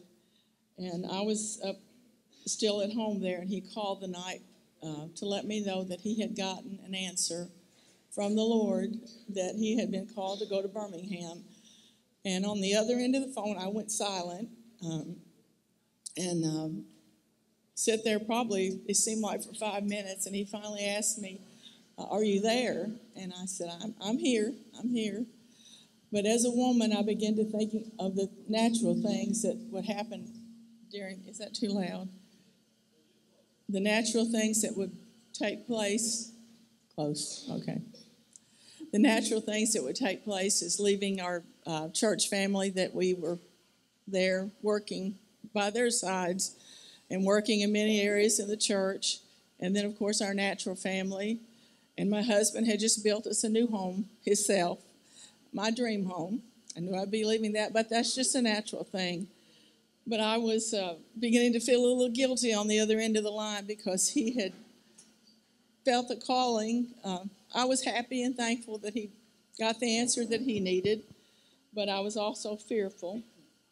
And then, as I said earlier, the saints in the Springville Assembly are precious to my husband and myself. We've appreciated working with them there, and we have a lot of many wonderful memories.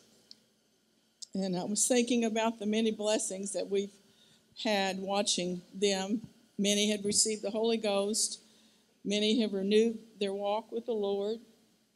And then watching them grow over the years. Some of them were like 2 and 3 years old when we went there, and now they have their own families. And to get to watch them raise their children in the church and to nurture them along in the things of the Lord has been such a blessing. And we've got to watch them grow spiritually and naturally in their lives, and we appreciate that. But some of the stresses and some of the blessings that we receive as pastor's wife is watching the ones in the church. But some of the stresses is watching them have to be hurt to grow in the Lord. Our husbands have to sometimes deal with situations, and it hurts to watch them, but they have to have that to grow at times. We all have to have that to grow. And then when I went there, I asked the Lord if He would help me to be sensitive to the needs of the people, sensitive to their feelings, sensitive to their hopes, and sensitive to their fears, and to please give me a love for them. And He has. I appreciate the love that the Lord has allowed me to have for the saints there in the church, and to also keep a tenderness as years go by and experiences sometimes can harden us a little. But I've asked the Lord to please keep a tenderness in my heart. And I read a statement not long ago that an inner joy and peace to those whose walk has brought them close to the heart of God. They experience calm when there is not a reason for it. They know a peace that bypasses the mind and goes straight to the heart. They know who they are in Christ, and they rejoice to see God's kingdom increase rather than their own. And like I said, it's been a great honor to work beside my husband in the Lord's service, watching him fulfill God's plan through him. In one of the songs that Sister Martin, I don't know if she's here, wrote that in one of the verses, and I can't even remember the name of the song right now, but in these days we're living in, the way you speak, Lord, is through men. And I was thinking that the Lord does speak through our husbands, and I was thinking about how many people there are in the world. I don't know, what's the population? And to think that when you put that in perspective and think that the Lord called your husband out of all of those people to do his service. And then someone was talking, I guess it was Sister Peach, when the Lord calls your husband, when he called your husband to the ministry, he knew who he was married to. So we were called, Sister Peach, not the same calling, but he knew when he called him who he was married to. And I'm thankful to be a part of this. And first I'd like to say, before I go any further, I don't feel like I'm authority on this. There's so many more in this room that can offer so much more. But I just wanted to pass along some of the experiences that I was asked to do. And one thing I'd like to say, I have a great respect for my husband and his ministry. And the congregation there in Springville knows that. And the one thing that I always remember, he's a pastor and I'm not. So I always keep that. When I have a little opinion, I always want to realize I'm not the pastor he is. And I'll go back. When we first moved to Birmingham and left our jobs, our homes, and it was probably a couple weeks into being there, I woke up one night crying so hard. I guess the whole room must have been shaking. But my husband asked me, he said, "Honey, what's wrong with you?" And I couldn't stop crying. And this is just some of the things you go through as a woman. The statement that I made, and he still reflects back to it sometimes because it was a memorable moment. But I said, I don't have a home. I don't have a job. I said, I don't even have a driver's license in the state. I said, what have we done? The reality had hit me. And he said, "Honey, we're doing what God has asked us to do." And that comforted me at the moment. And but my husband and I have always had a good communication. He's my best friend. I have no other best friend. My husband is my best friend, and we communicate well. We have a communication, and I ran across an article several years ago, and I've used it at one of our meetings, but the title of it is, "Oh, to be ate again." A man was sitting on the edge of his bed watching his wife, who was looking at herself in the mirror. Since her birthday was not far off, he asked what she'd like to have for her birthday. "I'd like to be 8 again," she replied, still looking in the mirror. On the morning of her birthday, he arose early, made her a nice big bowl of Cheerios or Cocoa Pops, and then he took her to Adventure World theme park. What a day. He put her on every ride in the park, the death slide, the wall of fear, the screaming roller coaster, everything that was there he put her on. 5 hours later, they staggered out of the theme park. Her head was reeling and her stomach felt upside down. He then took her to McDonald's, where he ordered her a Happy Meal with extra fries and a chocolate shake. Then it was off to the movies, which we don't do. He was off to the movies, popcorn and a slushie, and her favorite candy, M&Ms. What a fabulous adventure.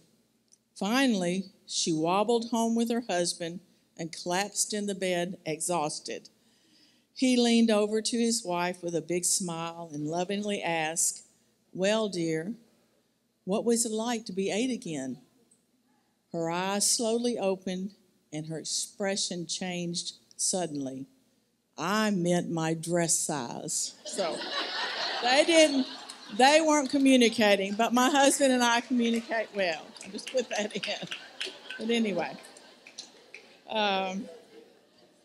Then there's communications with the saints in the church. This was an example that happened to a sister years ago, one of the pastor's wives, and she passed this along to me. One of the sisters asked, they were going shopping. They were going on a shopping trip. So the sister asked the pastor's wife, wanted to know if Sister so-and-so could go. Well, she answered, "I don't care if she goes." That sister took it that she didn't want that sister to go. So she told that sister. But we all have different ways of expressing ourselves. She meant that she didn't care if she went. But that was took wrong. That was a lack of communication. So we try to always be aware of what we're saying. And then there's, I wrote down a few things. There's a listening ear. I guess it's a few months ago, a dear sister gave this to me, and I keep it in our kitchen, and it is very handy because I think probably many of you all have done this, but I keep it right on you just nod and smile sometimes is all that you can do. But Sister Peach gave that to me. We have a thing about smiles, but sometimes we can just nod and smile. Sometimes when somebody comes to you or me or whoever, they're not really wanting any answer. They're just wanting a listening ear. And sometimes we just have to nod and smile and listen. And then there's sometimes someone will ask a question. And I know many of you have experienced this. We have to weigh the questions that they ask us because sometimes are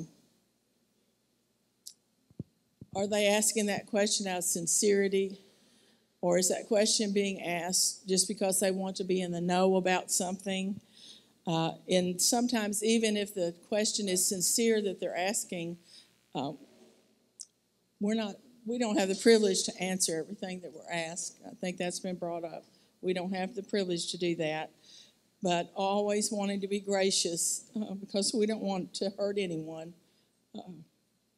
Never want to hurt anyone. And there was a statement many years ago, people, they may not remember what we did for them, and they may not remember what we said to them, but they're always going to remember how we made them feel.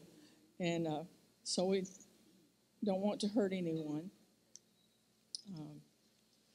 I hope this is what you were looking for. But anyway, the next thing is not in any particular order.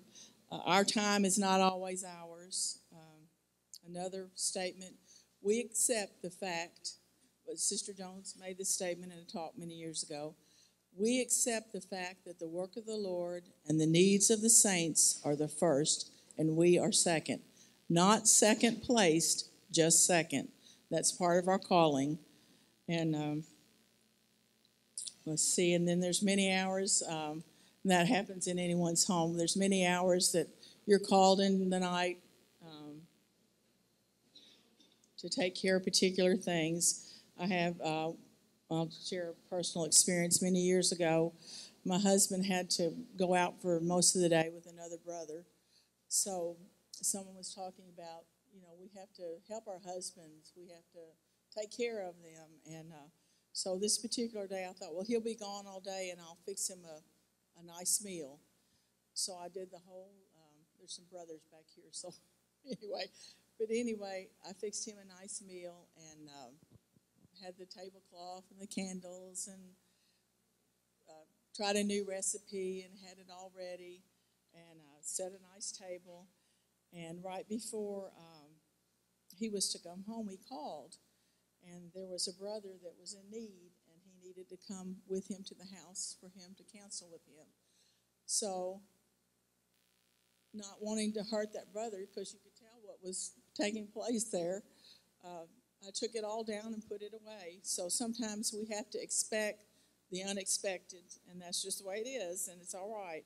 There's always going to be interruptions. Sometimes Brother Sharp will have to, when Brother Sharp counsels any of the sisters in the church, I'm present.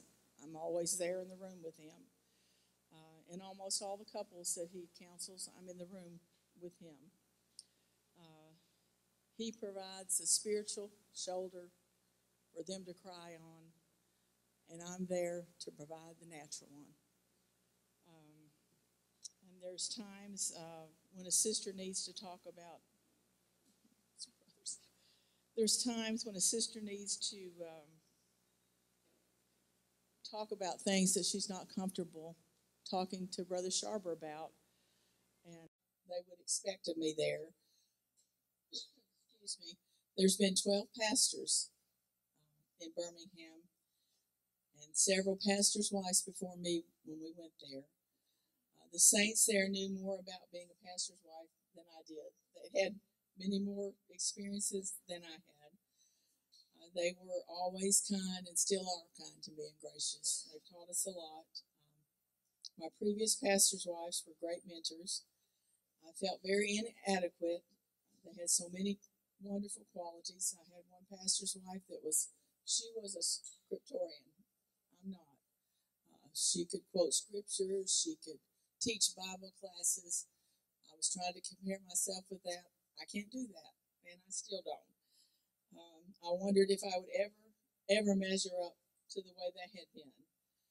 We can become a prisoner of someone else's expectations, and we can be a prisoner of our own expectations.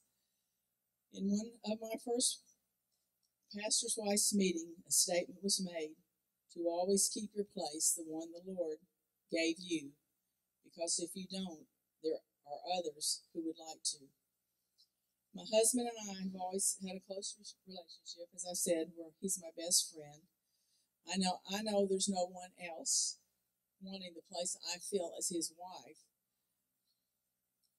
but there might be times when others might feel that they would do things differently if they were the pastor's wife. And I want to keep my place, and I don't want to ever hinder the things that my husband's doing, and always remember God put him in the place he's in. I've got an article that a dear sister, many years ago, she was a great mentor to me, and I still miss her. Sister Betty Langley.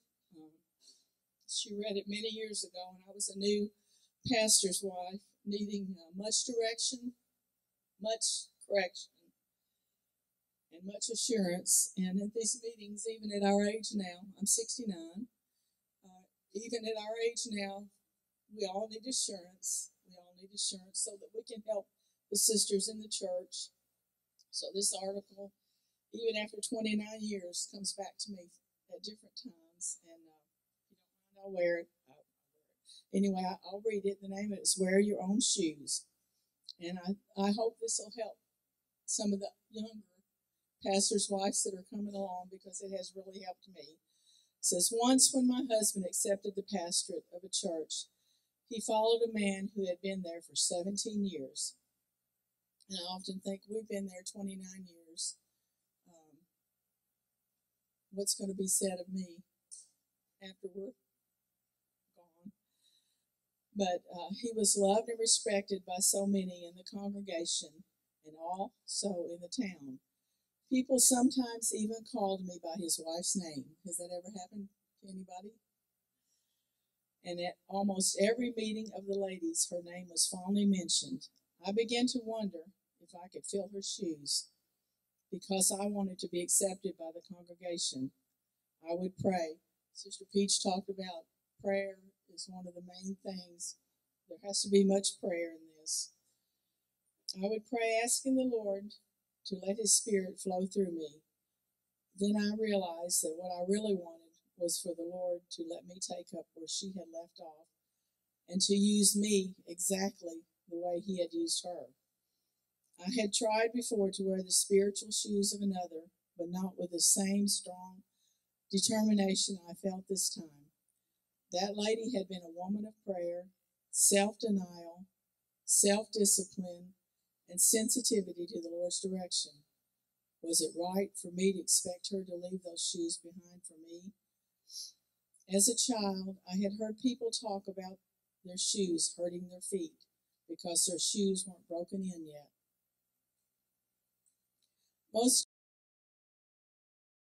It was because her shoes were the wrong size. Poorly fitted shoes can cause a lot of misery. Gradually, I realized that it was in trying to wear another's shoes which did not fit, I was becoming a spiritual cripple.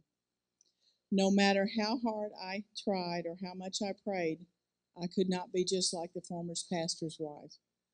Patiently, the Lord kept trying to direct my steps in another direction. I felt as if my spiritual escalator was going up and I was walking backward on it. I wasn't accomplishing much for the Lord. Proverbs 12:25. Heaviness in the heart of man maketh it stoop. I know that's not the King James, but my heart was heavy. It was stooped with frustration. I wanted some confirmation of acceptance from the people. So I continued to ask the Lord to give me the same gifts He had given her. By the time, I'm not sure what denomination this was, but by the time our district superintendent and his wife came for my husband's installation service as pastor, I was ready to talk. I shared my feelings with the superintendent's wife.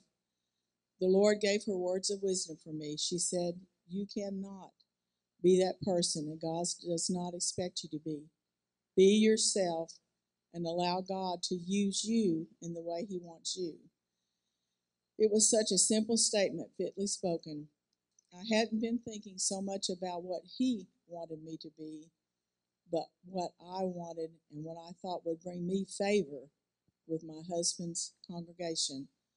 Her words meant the difference between victory and defeat for my usefulness to the Lord in the future at that church. From that time forward, I began wearing the shoes God designed for me, wearing my own shoes instead of someone else's that didn't even fit me. I could now stand still and see the salvation of the Lord. I could also walk and run for the Lord.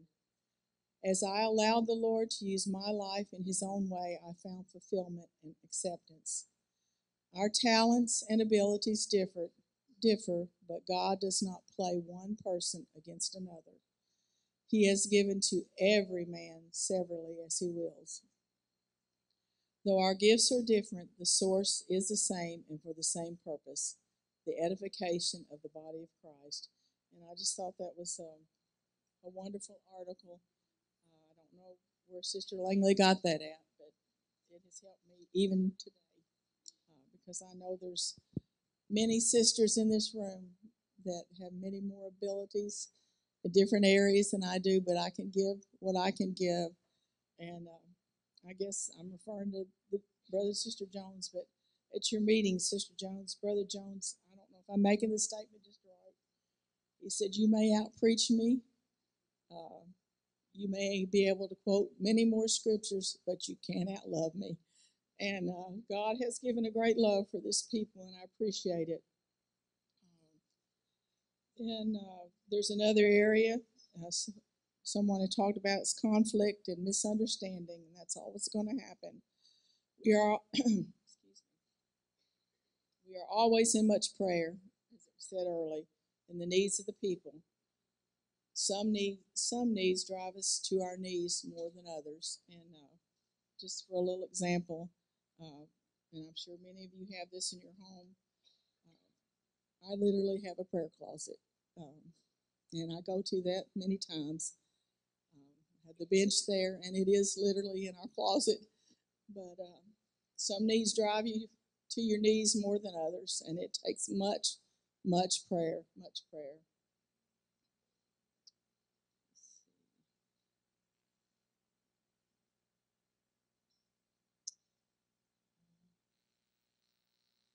There's times when our pastor husband has to deal with certain situations, and I know it's hard on him, but it's a necessary part for all of us. I'm a saint in the church. I'm not just a pastor's wife.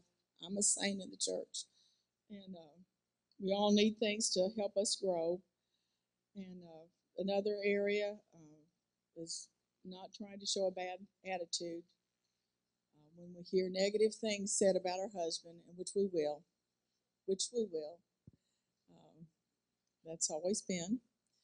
But I was reading the other day in Isaiah about Jesus, and it helped when you hear negative things. Even after 29 years, you're going to hear negative things about your husband. But Jesus was talking about he was oppressed and he was afflicted, yet he opened not his mouth. He is brought as a lamb to the slaughter, and as a sheep before her shearers is dumb. So he opened not his mouth. And I don't know who was. That's hard sometimes. You want to express your feelings. Who was talking the other night about your tongue? What was the example they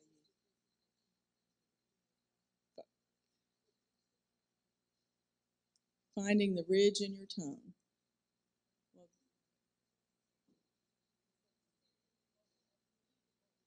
Well, anyway, they gave an example that sometimes you want to say something, but you're not allowed to do that. So there's literally a ridge in your tongue. So you have to find that ridge in your tongue sometimes when we want to say something. And then in Psalms 39, it also says that I held my peace. Try to stay peaceful. He said I was done with silence and held my peace.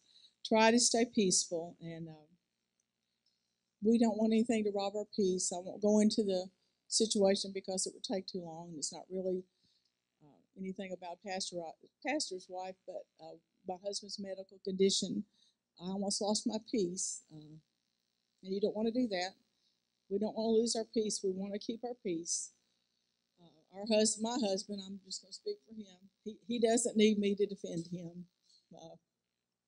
He's plenty capable. And he's got the Lord on his side. So I don't need to try to defend him. And then don't want to be moody. I don't want to go in moody at every service. Heard about a man on a job that every day that he went to work, one day he would go in, he was sad. One day he would go in, he was mad. One day he would go in, he was glad. So his boss called him into the office and he said, you're going to have to do something. Pick one of your attitudes and come in with it, and we'll know what to expect. So we don't want to go in church moody. Let's see. This is a personal example. Many years ago, and I'll try to make this short because I don't want to talk too long. We were living in the church apartment. We had company. Some of those are in the room. They may not even known it at the time. A brother had passed away, so there were several people visiting. Peaches were in, and my husband wanted to go and get them some peaches so they could take them back with him. Well, we had an old truck. It was a 1978 truck, the year we married, and he really liked that truck. So he was going to go pick them some peaches. So it was early in the morning. I fell back to sleep. The apartment's right by the parking lot of the church. So when I woke up to an explosion. I jumped up. I looked out the window. His truck is engulfed in flames. I mean, it's coming out the windows. Well, I didn't know how much time had lapsed from the time that he kissed me goodbye to go get Peaches. So I thought he was in the truck, not knowing the truck wouldn't start, so he took the car.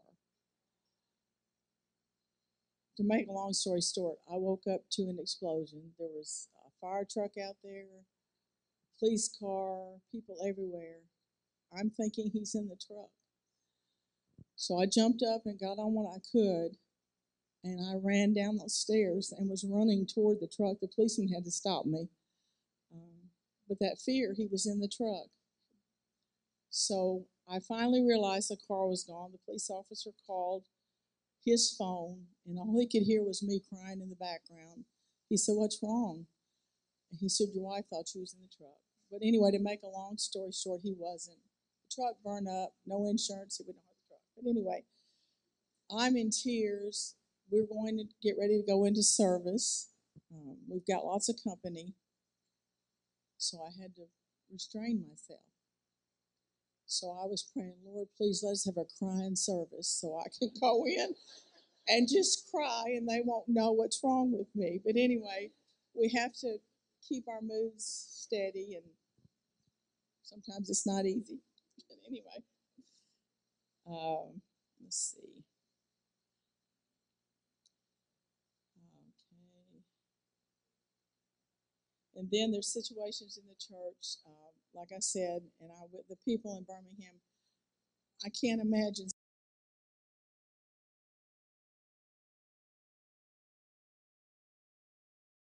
I just love them. They've given my husband and I a fierce love for them. Another statement from one of my mentors years ago, and I use it a lot. We are all just struggling souls, every one of us, and we all have our needs. And then change in time. Like I said, when we went to Birmingham, I was 38 years old. So there's been many seasons in life during those years. I once was young, but now I'm older. So each season in my life has brought different things. Our minds and our body go through many changes, and I'm sure many of you sisters in this room can relate to that.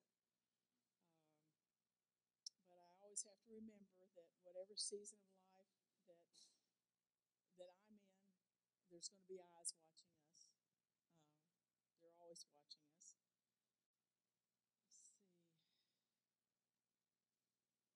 Let's see. This morning I thought about our First of all, is with God and His Son, and then spending quiet time for that continually with the Lord, take Satan's prayer, keeping the proper balance between the I've said about Martha and Mary this morning. Sometimes it's hard for me to keep the balance. Sometimes I tend to maybe more of Martha, get things done. Yes. But we have to keep proper balance in that because we don't want to get spiritually or naturally drained, which that happens in our lives.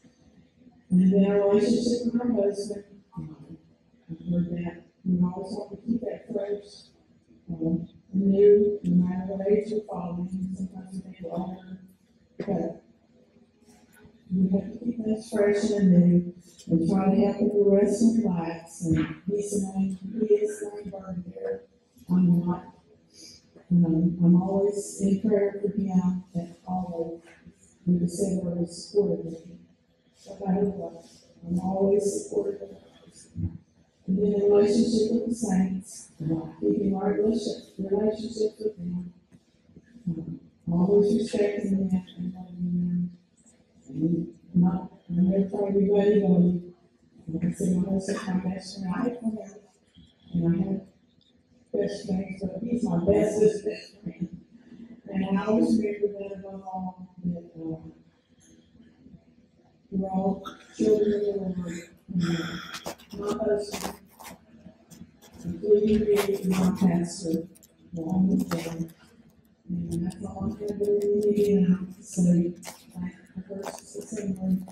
We've been here a few times, and glad knows Lord, and hospitality, which there's all, and has taken much time, and help us, yes, and also, always remember, you just not stop, and lift it up.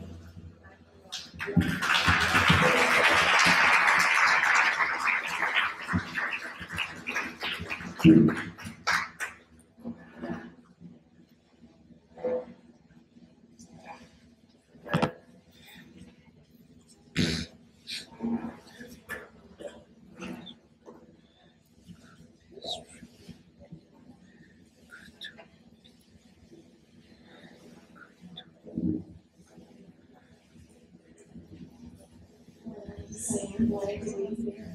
This is the first time I've been in this assembly. And I'd like to take this time before I talk here that I appreciate all the work that you can see in the flowers, landscaping, and updating landscaping. I've been told to spend a lot of time, a lot of work together, so that I can able to meet more of you. I've got 7 new sisters. With Sister Amy's house, I appreciate the opportunity because we're building the body of Christ together. And I love that I get to know more of you. I get to know what you how you feel and things that we share along this. And I appreciate this time. I prayed with Sister Amy Long and asked her to speak for about 15 minutes about the pastor's wife, something that maybe she could have known before we became pastor's wife. I think a lot of that comes as you go through it. Some things I appreciate hearing today can prepare you, but as time and ages change, things change that we need to do. So I pray and ask the Lord what you focus on, and include impress on me to share a little bit of my life's personal testimony with you. And as I go through my testimony, it's not just to share my life with you, it's to remind all of us that God has a purpose. God has a purpose. Whether you're going to be an assistant pastor's wife, a pastor's wife, a piano player, maybe you're an overseas Sunday school, God has a plan for our lives as we walk in the body of Christ. I'm going to start a day of November the 14th, 1958. I came into the Lord. I was a healthy baby, and I was born in Castle, Kentucky. And if any of you go to Castle, Kentucky, it's a coal miner's town. And it's a very poor swimming town. So I started there, and the day I was born, my mother picked me up for adoption. So for 5.5 months, the state of Kentucky took care of me. I was a child that had no dreams, no hopes, and no identity. Until there was a couple from Mother W.T. Garland's church in Paducah, Kentucky, that drove to Castle, Kentucky, and they adopted me. I had issues, and identity. I just wanted to be with Christ. I was never known anything. I don't know where I was. But I was into Scotland through the very strong foundation stones in the Roman church. So my mom was a praying woman. She read and studied all the time. But I had my opportunity now. So it would be up to me to listen to the instructions of my parents and of my church. The church there was very young. It was an environment that an adopted child needed. Brother Gordon was a foster child himself. So he understood a lot of my manifestations, my fears, my phobias, and I could always go to him and Sister Garland. And I didn't have to say much because he already understood. And that was a blessing to me in my life, and I appreciated that. Many times I get on my bicycle, I go to walk up the hill from where my parents on their home. And when I was having issues or just wanted to be with Sister Garland, she was a lot of fun for me to be around. She had little candy dishes all over her house. And my mom didn't want me to be candy. She wanted me to be healthy all the time, which I appreciate. But sometimes kids need a little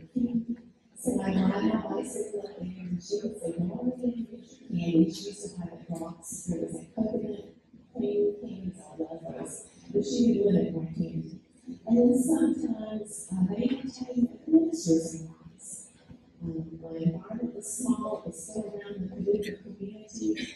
When I got to know some of those ministers in lives, because I found it fun at the age of 9 and 10 to go wash your dishes. But what did you put the baskets?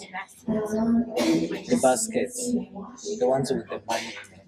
How to love and how to associate and be around ministers and wives. But I didn't realize I was being taught that. I was just having a good time in the Lord. So, about the age of 13 and 14, I was supposed to go on grandfather, and I got to start traveling with them. And this is when I really got to know who the body of Christ was.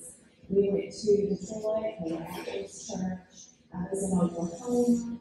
I came over to Houston, there in the airline ride sailing, and I enjoyed it. I found it just phenomenal how big this body of Christ was. And I thought, Lord, I don't have a love for the body of Christ.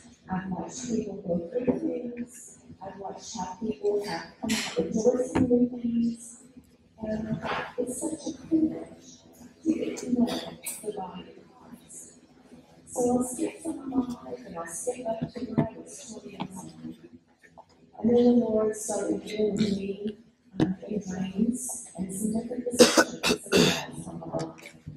It was a scary time, but as I went through it, I was looking for a companion. And that's something that you know, most of you are married women here. You want to be your church, and you want to pray. Sister Peaches mentioned prayer. You want to pray about those things because it affects your whole life or your future ahead. So I was praying. I went to a youth meeting and I met a young man by the name of Brother Gillespie. He wasn't brother at that time, he was just Bob Gillespie. And we fell madly in love. But the thing that brought me back was that I grew up in the Perkins family. I knew him in the church when he was 4 and 5. And he used to come to my house and play with my German Shepherd dog all the time. The things came up and we worked together for years. But when we made that good connection, the Lord let us know that we were going to spend our lives together. So we did. From this, we had our children. We actually went to Cincinnati first. When I left, we went to Cincinnati. And of course, Brother Asa Gillespie was my husband's father. And I was under his pastorship there for about 14 months. And I had the blessing of getting to know his mother really well. My parents weren't married anymore, so I had to get close to someone else and got very close to his mother. And she ran a tight rope. She was very good. But I'm telling you, she loved God's people. I watched her. I watched how she handled situations. And again, I didn't know I was being taught anything. I just watched. I just listened. I helped her many times. Some of the ministers and wives again would come into her home. And we would prepare her food. I would have her play in the house. And I watched. And I thought, well, this is really a good thing. I enjoy every part of that. So it's getting to know the body more and more. And of course, the Lord started working with my husband and I, 14 months after we were married. And we tried hard. We have to listen to the Lord. We don't know which way He's leading sometimes. We thought we were fine in Cincinnati, but the Lord had other plans. And we had dreams, and we couldn't understand the dreams. And then my husband had a job offer in St. Louis, Missouri. So we were excited. There was some family that we knew there. It's a big city. And then the squirrel country rules get used to these big cities. So we prayed and we did get that job. We know St. Louis. And I knew the Lord was leading and He was leading. We made a phone call every and it was a job in Louisville, Kentucky. We knew that was the Lord and what He wanted us to do. But we didn't know anybody in Louisville, Kentucky. We had no family in Louisville, Kentucky. And we were both fearful. We were 21 and 22. And usually go where somebody is, you know. We didn't know anybody in Louisville, but we took a leap of faith and we knew the Lord had lead it. We prayed and we trusted the Lord, and we didn't understand what everything was happening, but we moved as the Lord moved. A few years after we went to Louisville and we were there in the Great Loss, we had children, and I had 3 sons. And when I had my first child, this identity thing came back strong. You know how when you have a baby, you're like, oh, she's got your blue eyes, or that one's got my black hair, or her ears look like her grandfather. It's just something we do. I think women really do that a lot. But when I was looking at my newborn baby, I remember feeling overwhelmingly, these are my nose. And then I'm like, well, where did he get his ears? It doesn't look like he put his ears on up. And so this identity thing really started bothering me. I had never wanted to pursue finding my biological family. Like I said, I had a good adopted family, and they were my parents. I didn't need other parents. But the identity, the thing that most people have in their lives that just come along and it wasn't there for me. So I started praying about it. And my husband helped me get on the computer, doing all these searches. The only thing that we could find is that with my birth name, the hospital, I didn't know anything birth to me, so we lost all my records.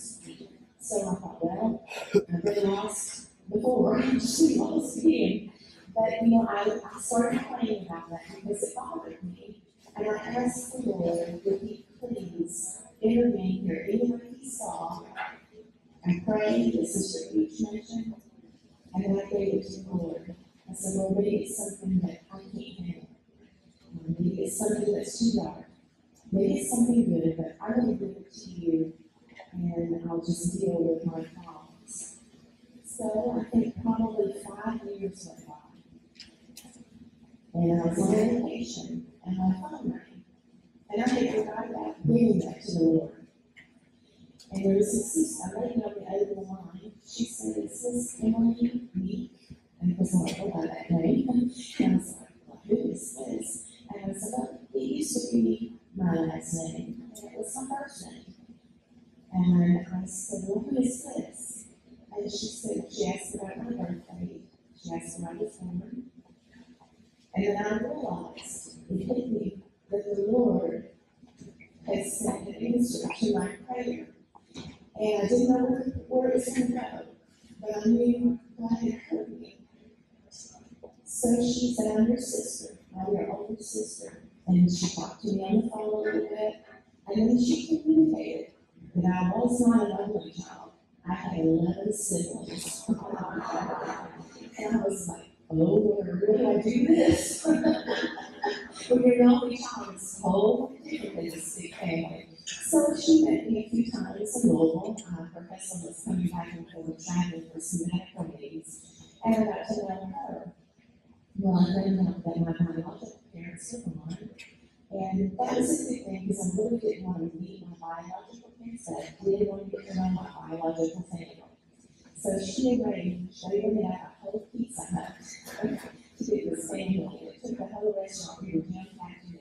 We drove to Hazard, Kentucky, my family, and then we met all my brothers and all my sisters, and I saw my brother that was younger than me, just like my youngest son. It was scary.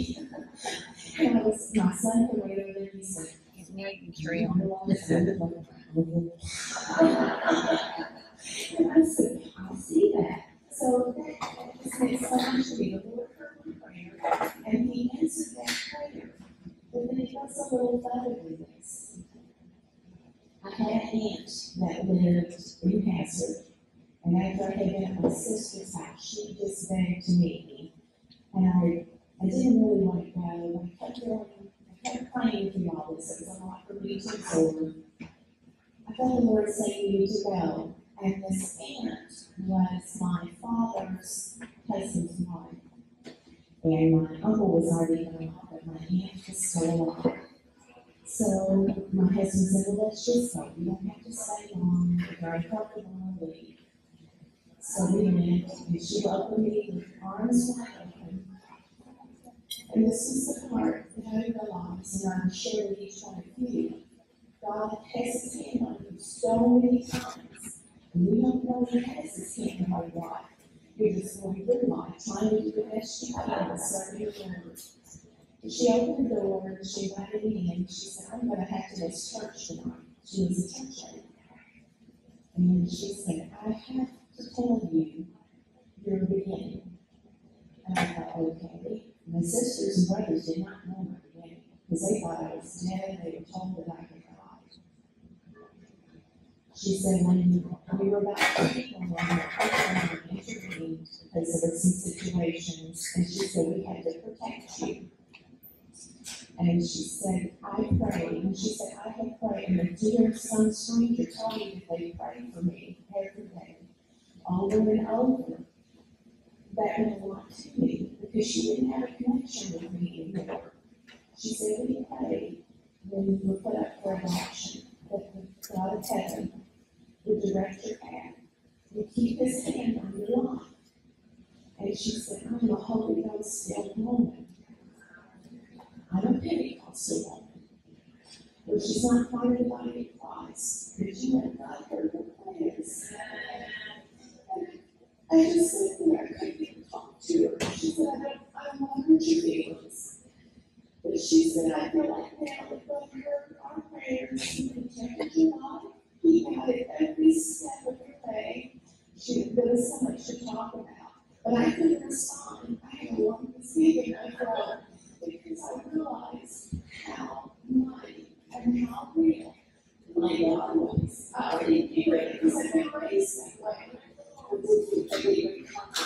He was that much of just little tiny beings. And how much you love me to do that for me and to protect me. And still, when I went to meet with her, I didn't realize what God was asking for my life. I thought about my life a lot more after I met her. I realized that God had a plan. There must be a purpose. You know, what did I have to offer? But as time went through, and we kept going to next church, and for the Rosses there at the church, the Lord called Lance into the ministry. I didn't fight it. I just opened my heart. I thought, Lord, how can I not serve you? How can I not give you all that I am? Because without him, I wouldn't even be in existence. And I thought, Lord, I give you whatever you have to have. And what came to my attention when I was thinking about this is, what is that scripture in Isaiah 28:10? Precept upon precept, line upon line, here little, there little. You know, the Lord prepares many, many years when we don't know he's preparing us. And I can remember feeling at times like the Lord wanted more out of me, or draw me closer to him in a different kind of way. That was the Lord preparing. So if you feel that in your heart, that's just the Lord calling you for whatever he's calling you to do. I know it's a ladies' meeting, it's not just on pastors' wives. Trust the Lord. Pray. He has something for each and every one of us in our lives. So before I close here today, I don't know how many of you know this song. I think it sums up what I'm trying to say to you. Sister Rachel Hunt wrote a song called Lord, I Trust What You Know. And I don't know how many of you know it, but for those that don't, I'm just going to read the words. For all that I don't know, Lord, I trust what you know. All of my days are in your hands. You know best. For all that I can't see, Lord, I know what you see. And with eyes of faith, I'll trust that you know best. You have the answers to each of my questions. Purposes greater I may understand later. But only may that be when I awaken your likeness, for then I will know, just as you know. I'll be satisfied. Sometimes I falter, and my faith starts to waver. Help me remember, you're a merciful Savior. Lord, I need your mercies that are new every morning, your grace multiplied, so tears I may cry, the vision brings joy. All of creation speaks a great declaration of your manifold wisdom, such a great orchestration. What a reminder that you're the master designer. The heavens declare and make me aware of your infinite power. So I'd like to close on those words, but I don't have any instructions really to give you. I'm still learning a lot myself. And I've enjoyed all the talks that's been given here today. Just remember, if the Lord is talking to your heart, He has a call for your life. And like I said, it may not be a pastor's call. It could be any other. There's many things that end up the body of Christ. Just open your heart. And trust will take you through it. Thank you.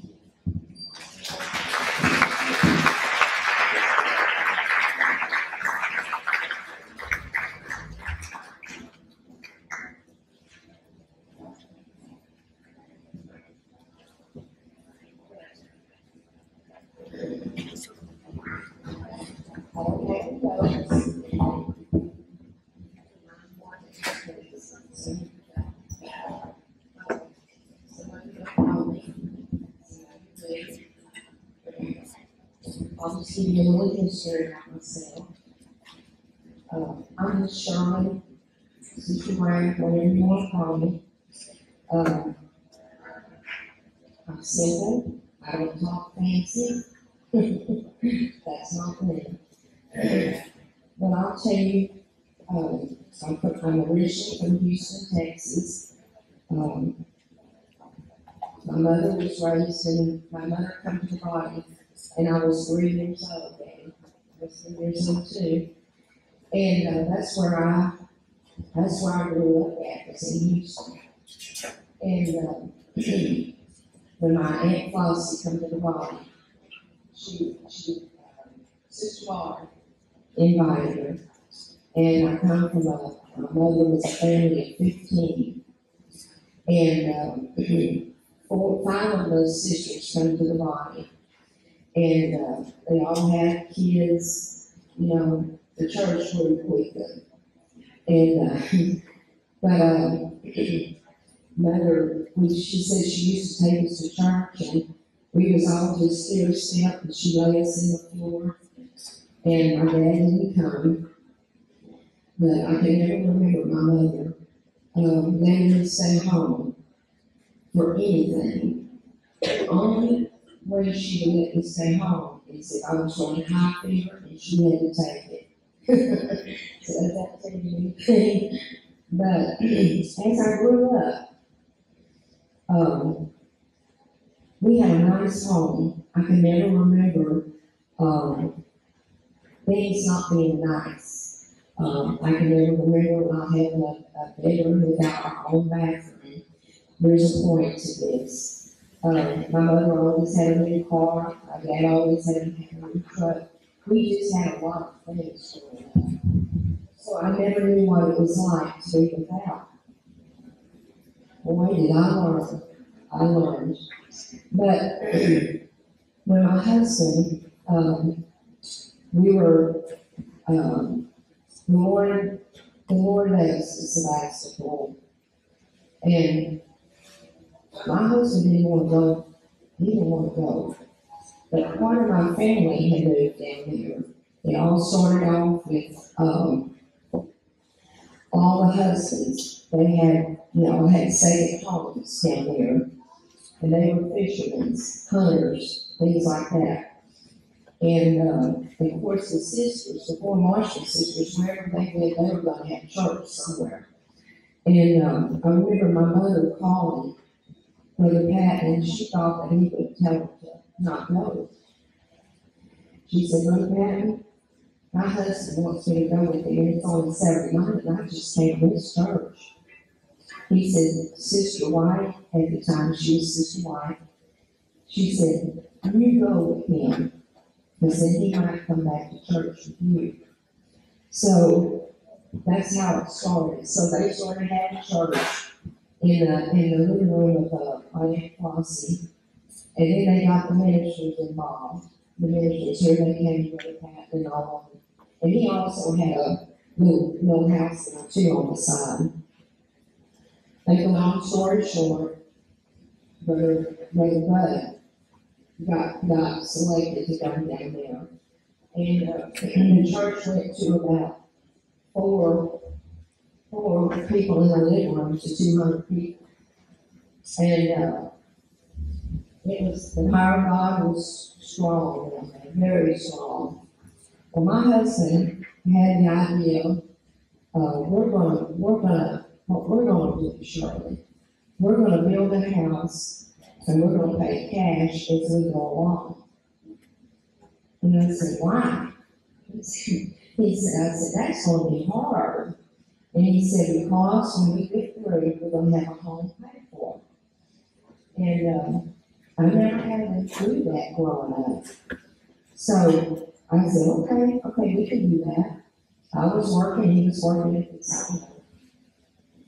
And I remember when we got into it, it got harder and harder. Because he didn't move me into a nice place. We bought a camper. And it wasn't a big camper either. And he put all my clothes, he built a little shed by the trailer. And he said, we're gonna put the clothes in there. Well, I didn't know anything about, there's gonna be little creatures in there, keeping clothes up, And I go buy these expensive clothes, and I come in and put them on, and they had holes in them. And I'd say, George, we can't live like this. That's what we're gonna live at Mother's. No, we're not living at your mother's. And so there's a point to all of this. I think that was a learning experience for me. And I'm going to tell a story. Are y'all recording this? Are y'all recording this, anybody? I'm sorry, George, I'm going to tell this on you. But I was asleep one night in this camper. And I heard something go, boom. And I could just see a little bit of it. And I saw it wasn't a mouse, it was a rat. And that thing was like this. And I jumped up and I said, George, I saw a rat. He got up, looked around, he couldn't find the rat. He said, maybe you had an idea. I said, no, I didn't. I know what I saw. He said, you just had an idea. You just need to get back in the bed and go to sleep. And everything will be all right in the morning. I didn't get back on the bottom. I got on the top. I thought, that rat is not going to get big. It's going to get you. And so anyway, got up the next morning, go to rat, and I was getting ready for work. And I thought, I know I saw it. And I couldn't wait to get ready. I went to work, and I come home, and he said, Shirley, I found the rat. I said, you get him? He said, he's laying in the chair. I said, how did you get him? He said, I stepped in that camper and it run right up my bridges. And I said, what did you do? He said, I squeezed that thing so tight that I couldn't feel it block it. And he said, and I started laughing. And he said, oh man, he said, what are you on me? Watch this, I didn't get to watch. But the Lord was preparing me. Oh, was he preparing me? So we went through that. We got the house built. And we paid for it. We had a paid for house, 2,000 square foot. And we had it all paid for. We were so excited. The day that I was supposed to move in, well, I did get to live in part of it, but we didn't really get to live in it. They had laid back then, it was mine, that you put on your counters. And I got it laid that day. And Brother Bud called us that night and asked us to come down. And could he talk to us? And so we went down there, And we was going back and forth to Mom. We was having Brother Bud with Mom. And it just didn't cross my mind. I knew my husband was getting up. I knew he had a call. But I just thought we could just live there. All my family was there. Oh, it was great. We had the lake. We could go fishing. We could just be with our family. But anyway, he called us that night. And he said, I want to talk to you and Shirley. He said, George, you got this call in your life, and I've been with what happens. And I asked him if I could do this. I want to send you and Shirley to vacations. And I'm just getting into this house. And then he showed me, I said, tell me can't go. Tell me can't go. He said, I haven't got to leave my house yet. He said, my husband's tears began to stream. And I knew then he was going. But when he told us how much we were going to pay, now I come from a father, everything was planned out on his paper. I couldn't plan that. And I said, I didn't say anything to Brother Bud.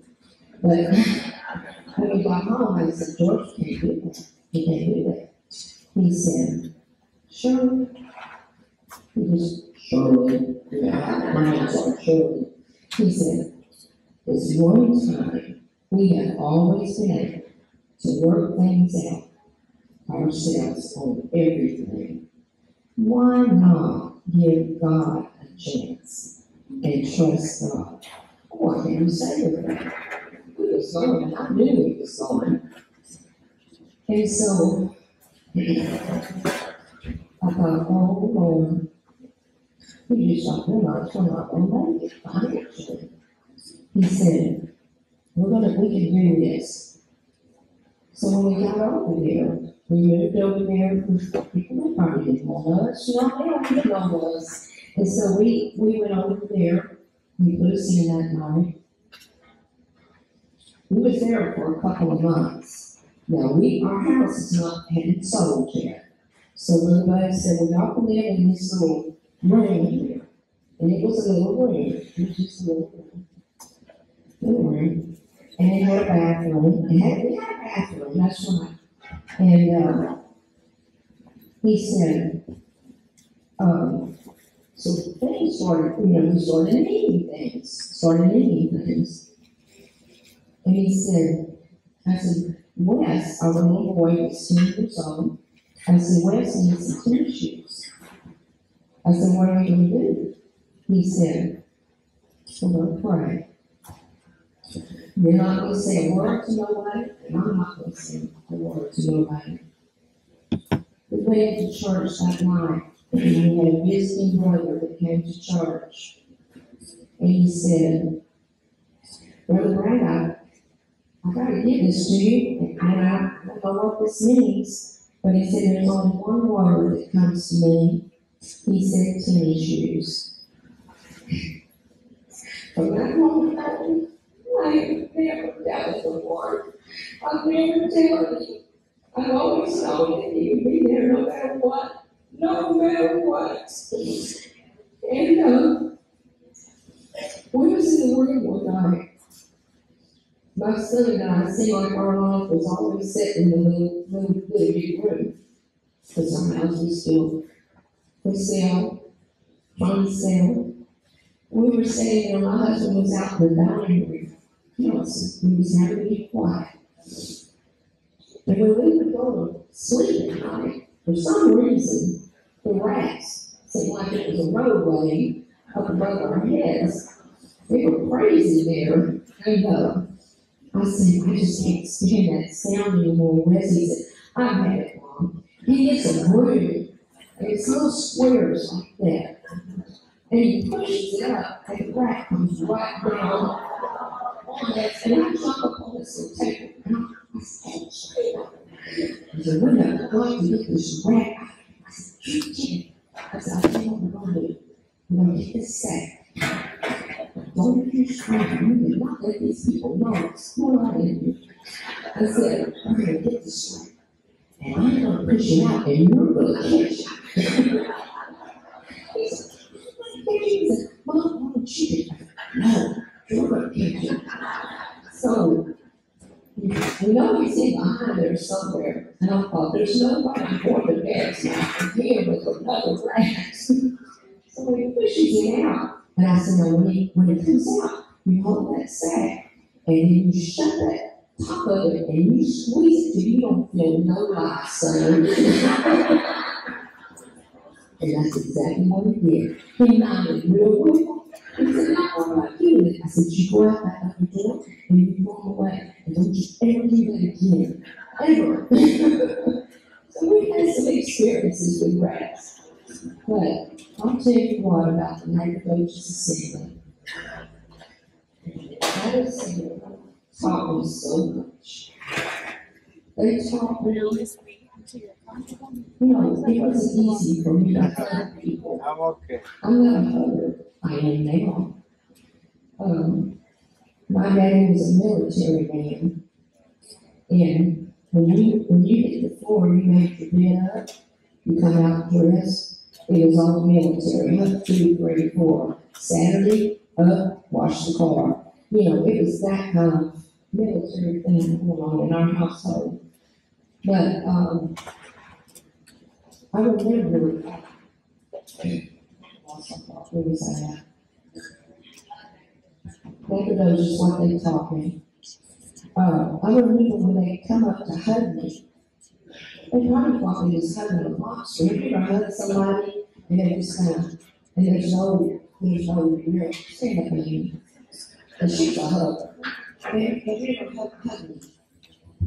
Hi.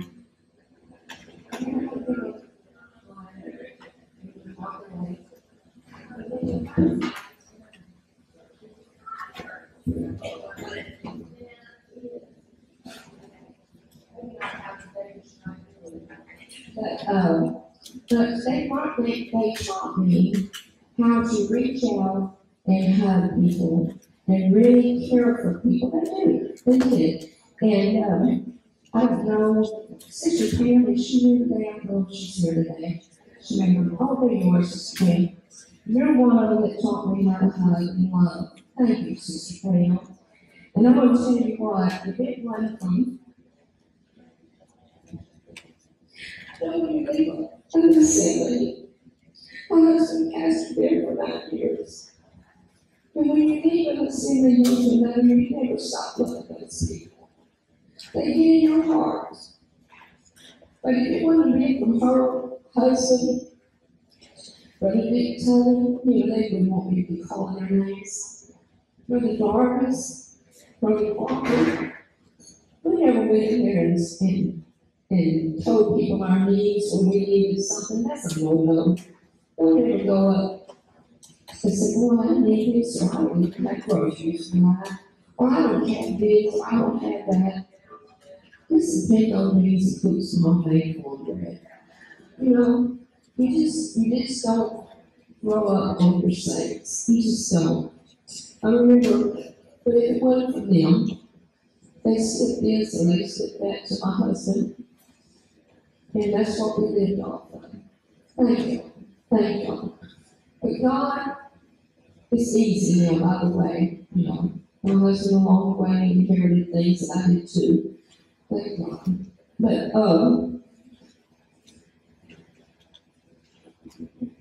also, we made it there, my husband. I was taking piano lessons, and my son was taking drum lessons. We taught each other how to pick the beats. That was our recreation through the week. But then when everybody was gone, that's what we did. Well, we bought some land after our home. So finally, after 2 years, we bought some land away from churches, pretty good place. And I'm not saying everybody has to live by the church, but we bought some land, didn't we, Sister Pam? All of that, 4 or 5 couples went up there and bought this land. It was all going to build houses. Boy, we was going to have a time. We could not get our house sold. And I said, George, what is wrong? Maybe we're not supposed to be here. He said, no, I don't think that's it. Brother Patton come up to us and he said, Brother George, have y'all sold your house yet? He said, no. He said, where are y'all planning to go? He said, well, we talked to you about that land about, what was it, 10 miles away or 60, about 5 miles away. He said, well, I've always lived in the church, by the church, across the street from the church. And my very words was to my husband, I don't want to live right there. I said, because that is dumpy and this neighborhood is dumpy. I don't want to live here. And he said, and I thought, Lord Jesus, when am I going to learn to keep my mouth shut? I just cannot keep it shut. And my husband said, well, he said, Shirley, maybe the Lord doesn't want us out there. Maybe we're supposed to be closer to the church. And I remember he went in the bank, and the bank said, he said, y'all live on Lily Street? He said, yeah. He said, what did y'all on that land right across the street? He said, they lost that land. I'll give you a real good deal. That's all he had to say, but right. And he said, I think y'all had this for almost nothing. He said, it's about what, 3 acres? Well, we found out it had, 3 more later after we bought it. And my husband said, he said, I'm going to that little house next door. My husband saw dollar signs, and I knew that's where we was going. So we ended up buying it, and our house sold. Always take counseling. Don't ever think you're above it. Because I knew when Brother Patton would talk or say something to us, we always listened because that's what Mother taught us. And we bought that. We thought we settled. We was having a good old time in Nacogdoches. It was just like family. And my husband had a dream. Or I had a dream. He had a dream. And I kept with the Nacogdoches church. It wasn't that dream then. It was a horse church. But I dreamed it. We was at this airport. And I was holding this baby. And this baby could hold his back up. And his eyes was all matted. I could see the Lord. His eyes was all matted. And George reached over and took this baby. And he did like this. And all that stuff just went out from that baby. But he held that baby back up. His eyes were so clear and so blue. This wasn't a new church. This was a church that was stable. The body had been taken out of the hearts. But I didn't put it with this church for a long time. I had that dream the night before Brother Patton called us here. Well, he called us to visit, but there was a lot of different ministers visiting here at that time. So he called and he said, Brother Brad, he said, why don't you and Sister Shirley come on down and do this on Saturday night? And I didn't think anything about it, because everybody knows when Brother Patton gives you a phone call. We come that night, Sister Jamie was here with me. We come that night, and Brother Patton, I was sitting out in the congregation, and Brother Patton said, he made a feast before the Lord, that if I got up and sang a song on Give Up, then he would know to put that feast before the Lord. And I had made some negative remarks. I'm sorry, Jane. I'm sorry, Hurst. But I made some negative remarks about the decorations. It was Jane didn't do it, but it was orange carpet. The lights were real dark, real dim, and I never seen so many shawls in one place.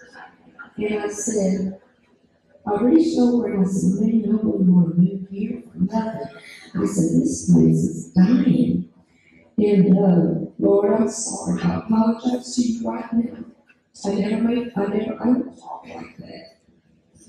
And I was talking to my friend, and she started out, and she's like, hey, what do you say? I said, and you ever said something, and immediately you feel convicted. I knew the Lord convicted me of it. But Brother Patton said, in the middle of the service, Sister Charlotte, calm down and sing a song. So I walked down and I heard and sing. If the things you're holding to only want is for your soul, well, give it up and let Jesus have control. Oh, I didn't know what I was singing right then. And you'll be rewarded. You'll be rewarded. And Brother Pat was crying. He said he knew that night that Brother Ray and I was coming to rehearse. Well, he didn't tell us right then. He didn't tell us right then. So we kept coming back and forth. Sister Vicky, you lived here at that time, didn't you? You sure did. We kept coming back and forth. We didn't want to say, what are y'all doing? And I'd say, oh, we're not moving. We're not moving. The Brother Pat called one night and he said, I want y'all to come to Houston. I want y'all to come to visit us here. And he said, by the way, we love you, brother and sister Rudd. I love you very much. He said, I'm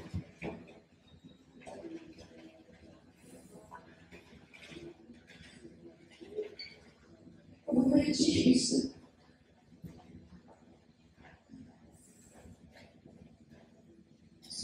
Brother Patton, he asked us if you have a dream, and he and I had a dream. Well, I forgot about that here last week.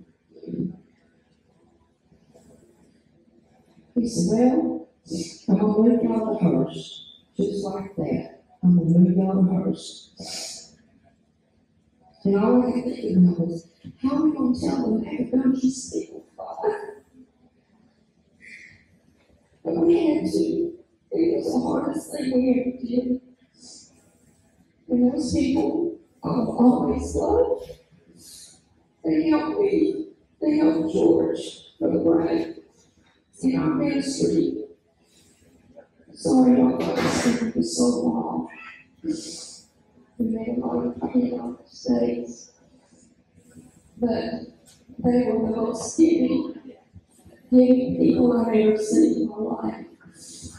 But we moved here, and what a reward, what a joy it's been here.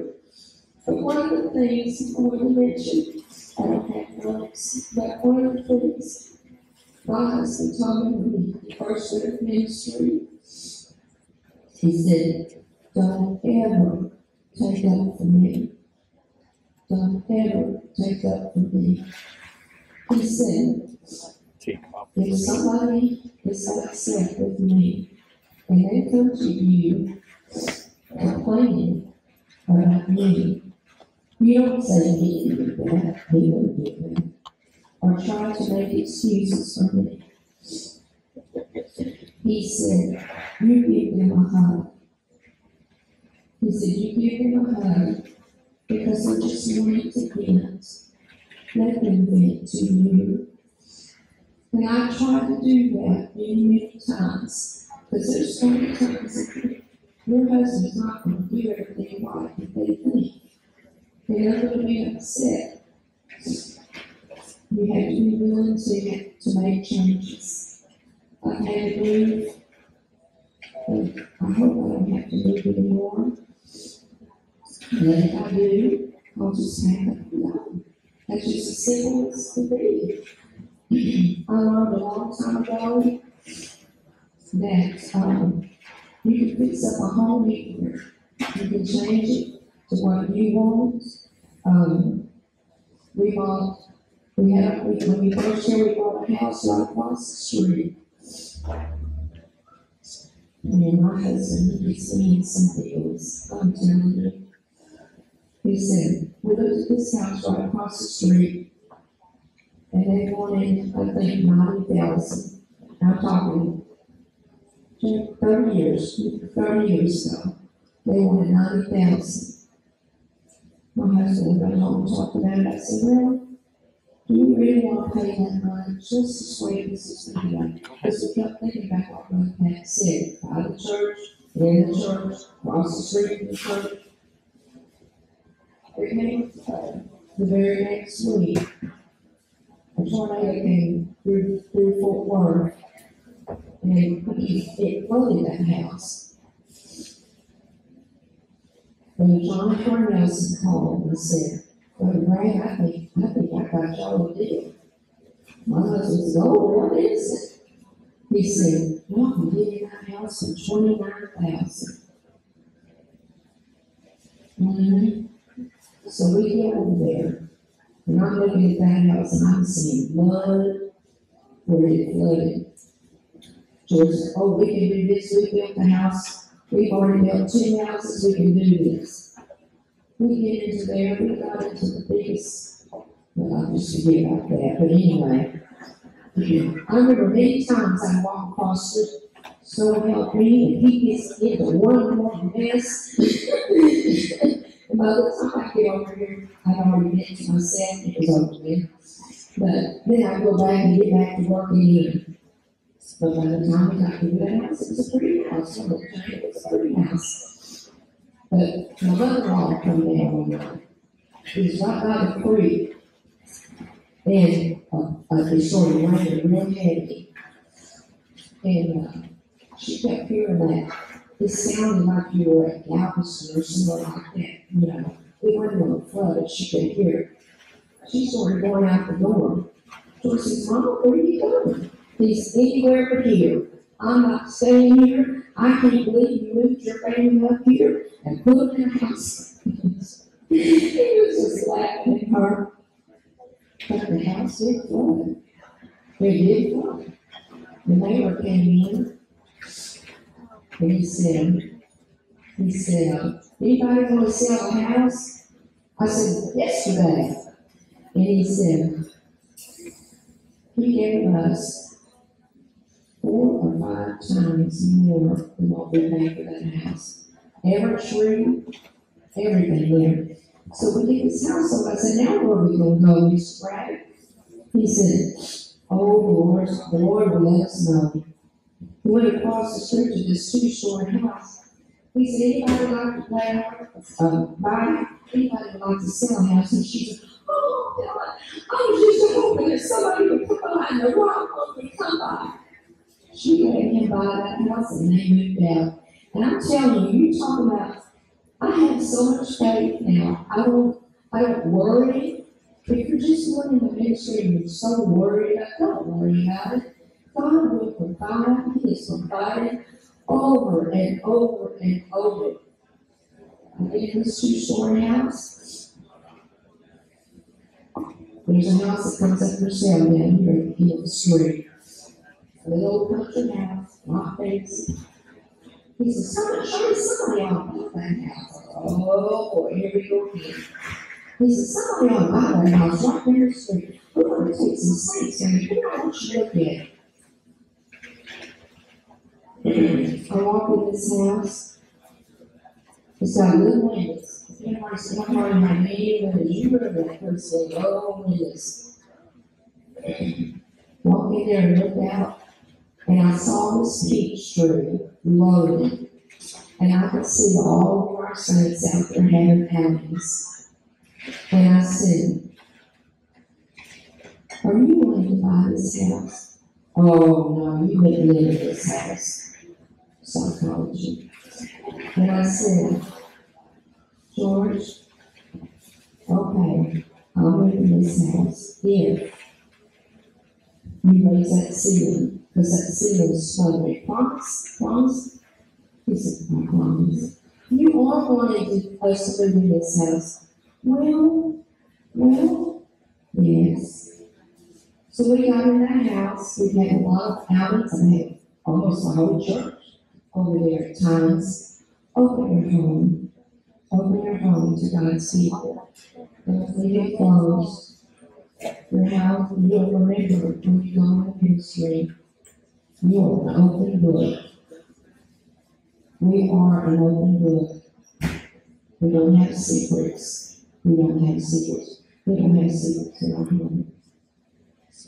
But there's some things I'm not going to talk on. I'm fixing to open it up for some of y'all to give your experiences. But this is just some of the experiences that I went through. I'm not going to tell or talk about people saying things to me or I haven't always reacted what I should.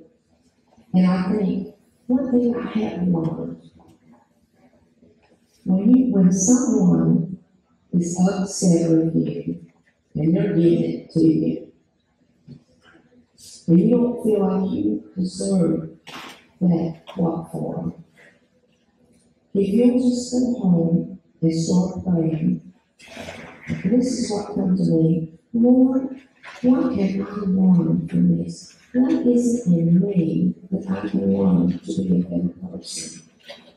How can I be a better person? And you know what? Usually, if you will examine it, there is something you can learn from that person. Don't ever feel like you can't learn from your saints, because you can.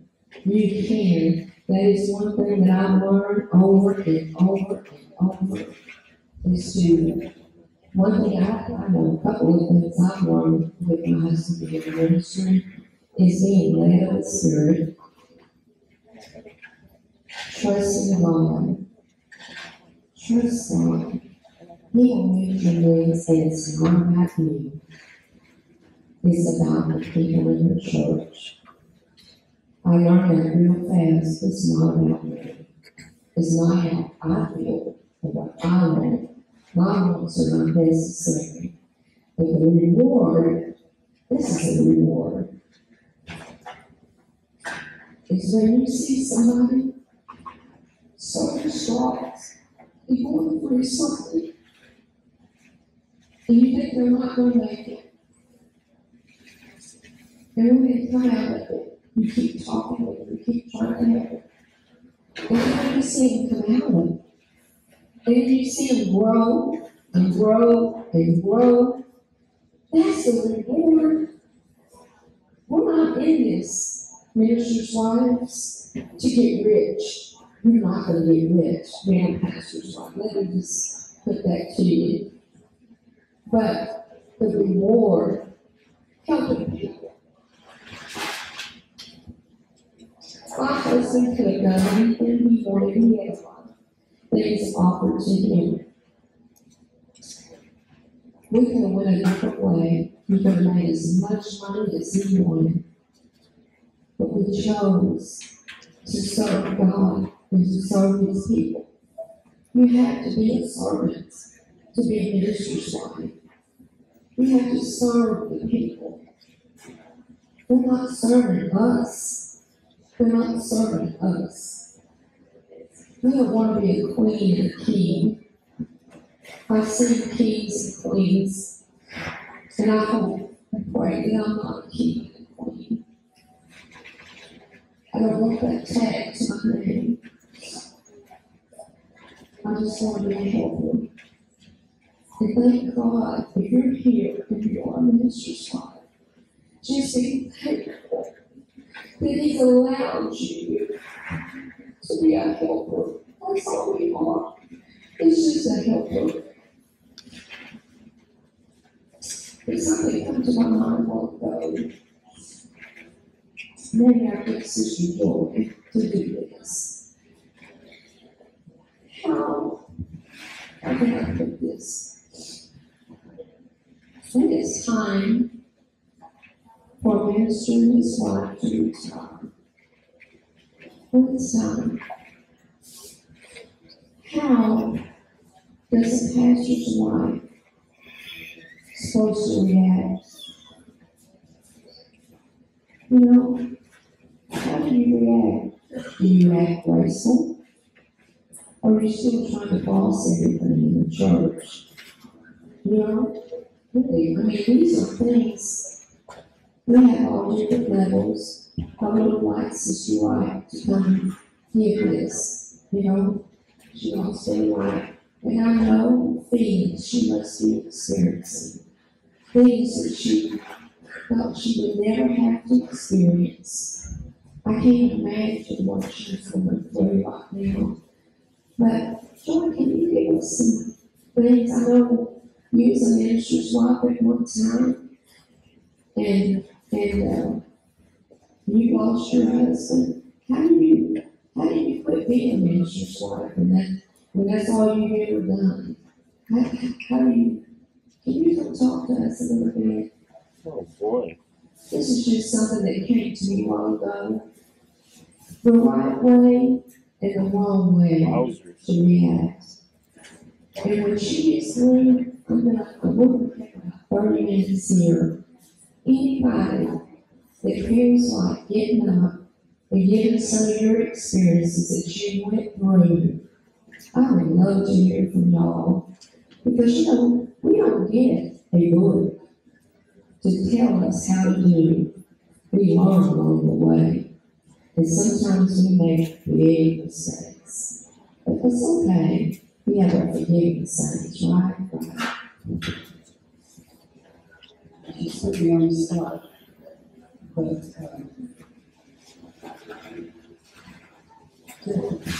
all I can say is still be yourself and be available, whatever, but don't be pushy. They asked me when I moved back to Houston, they want you on the piano section, because that's where I always have been for many years. And I said, we have so many beautiful, wonderful young women coming on that play the piano, and it's so wonderful to be. It's one of the most thrilling things to me, is to see these younger ones coming up and taking responsibility. And you see the Lord use them, not just up there to be seen, but you see the Lord use these younger women, these young people. And it makes you so thankful, just, hey, Lord, I can just sit back and pray for them. That's my responsibility now, is just to really sit back and pray for these people that are in these leadership positions. I can't say that I miss a leadership position. I enjoy every minute that I was a pastor's wife. I really did do all the trials, do all the tests, but I enjoyed it. But when it's time to let go, you just gracefully sit back and pray. Pray for all these, whenever. I'll have to tell this. I don't know if I told you this, but when Chad in his pastor, I cried. I cried because I saw, I knew what they were going to go through, all the stress and the responsibility, but yet it wasn't that I didn't want them. I saw the ability in them, and then I've seen the Lord use them so much, but I know the responsibility, but they have stepped up. And then George and Shirley, my oldest daughter, Shirley's one of Shirley's best friends. And they were, these white girls were in our house all the time. And so I know them pretty well. And it's just a wonderful, beautiful thing to see the body of Christ go on as ministers go pass away, and ministers' wives take a step back and realize that you're not any less important. You are still a member of the body of Christ. You still have a place in serving God. You still can work for Him in so many different ways. Brother Brown asked me, he came to me one night, just straight off the platform, not too long after my husband passed away. And He said, George, Sister Wanda her husband is not, she can't be over the lady's prayer group anymore. I want you to take that position. And I said, over the ground. I don't need a position. I don't have to have, I can pray it out. He said, and I said, and anyway, I like to look. I don't like to be tied down. And he said, those sisters can pray when you're not there.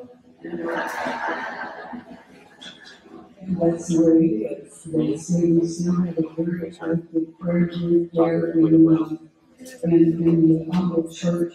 My husband, some of you remember how big he was. He was 6'6", and he wears I said shoes.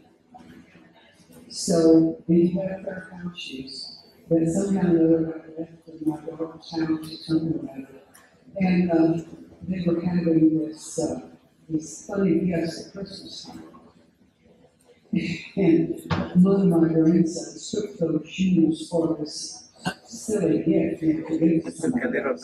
So I got left in the prayer. So the day that I took just one of those books, I didn't make those shoes. And all I was, shoes. These are going to be hard shoes to feel. We've got such a lot of sense of the wonderful job. 30 years. These are going to be hard shoes to feel, and I don't know how they're feeling. But we're going to try. This is what we're going to do. This is where I'm going to place. And all I can say is whatever shoes, we're going to take a little article.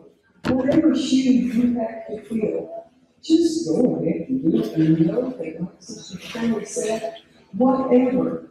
The Lord is going to be there for you when you come to the way that is in the right spirit and let Him use your work, wherever He can. Thank you.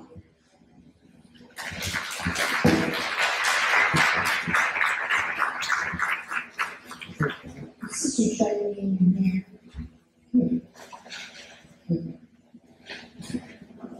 She's not prepared, y'all. I'm sure the Lord can lead her. I like for you to tell about the pair of shoes you have.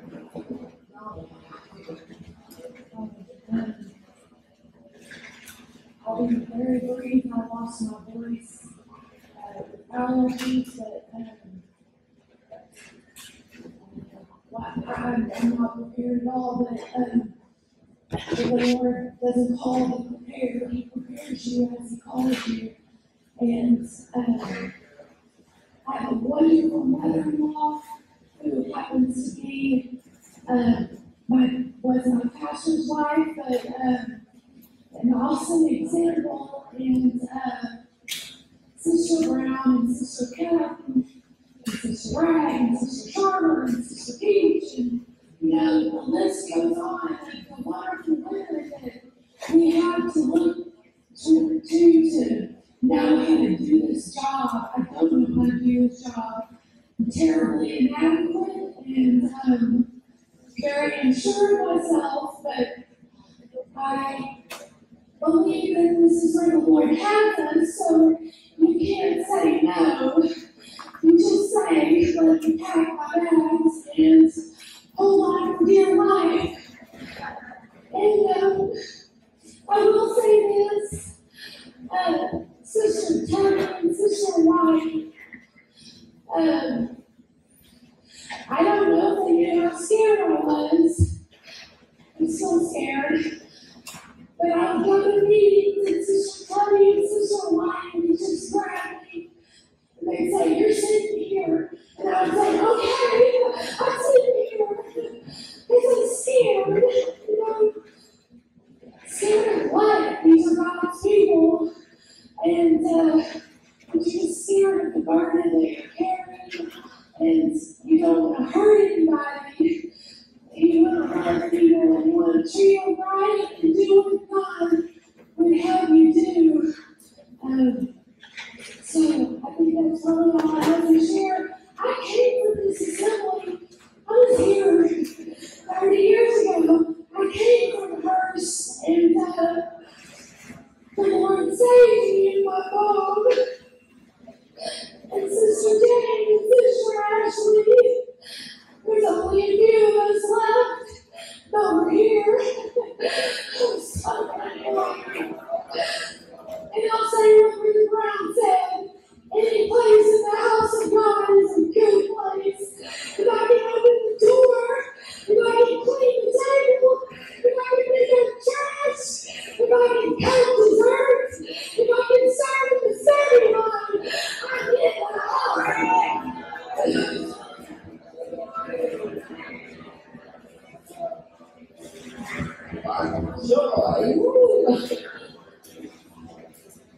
Lord is so good.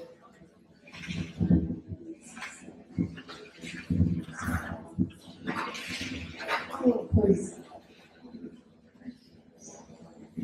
This has been so rich, ladies. We have a, 4 times a year, we have a Zoom meeting with the ministers' wives. And ministers' wives' widows, now we have several widows that have lost their husbands. And, I am definitely going to share. This has been so rich. I'm definitely showing I received. And I'm just so very grateful. And I was not aware that, I'm very mindful of time, that, what the topic was. But this morning, I woke up and I just heard fear. I said, fear. And I was telling the women last week, I said, prayer is so important.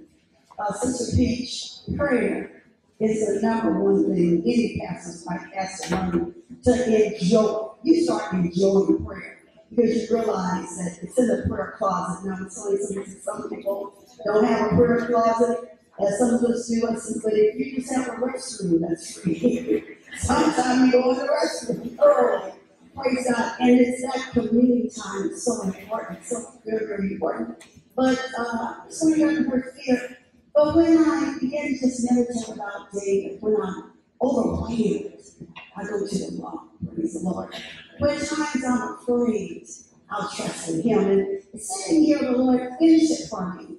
He said, pastors and ministers' wives, replace fear with prayer and praise. And I said, praise the Lord. I just thought about David, but just to be obedient on the same page as the ministers' wife and being, I just started jotting down a few things as people were talking, and I said, I'll just share a few things. My husband and I met at college. We both went to the same college, and he told me, he said, when I saw you, some talk about dress, he said, I saw you sitting over there in that quad, and I knew the way you were dressed, that you were just a little holy and sanctified girl. And I said, well, praise the Lord.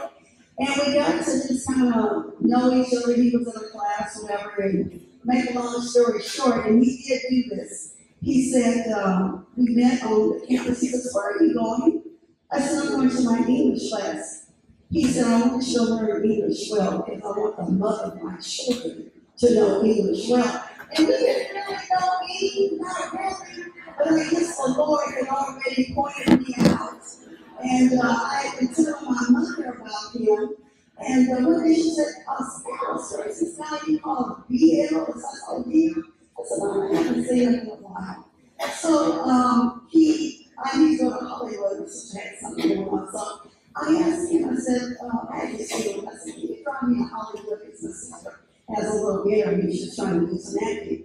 So he said, oh, sure, I'll drive your mother to Hollywood. Make long story short, when he got ready to leave out the door, my mother said, my mother's not even a very woman. She says, Alice, have you told him how you feel about him? I said,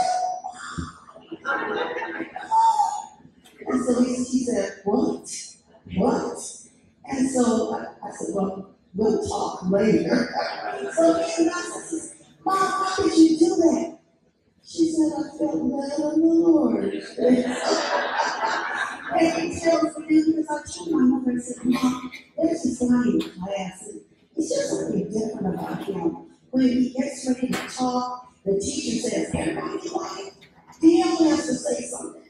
And he would always say, they're just real substantive things. And I was talking to him one day, and I said, he said, I feel a woman should be a woman of God and woman. I said, oh, I feel like that too. And he said, I feel young and famous. He said, oh, I feel like that too. So I began to kind of like him, but to make a long story short, we've been married 50 years last September. So I think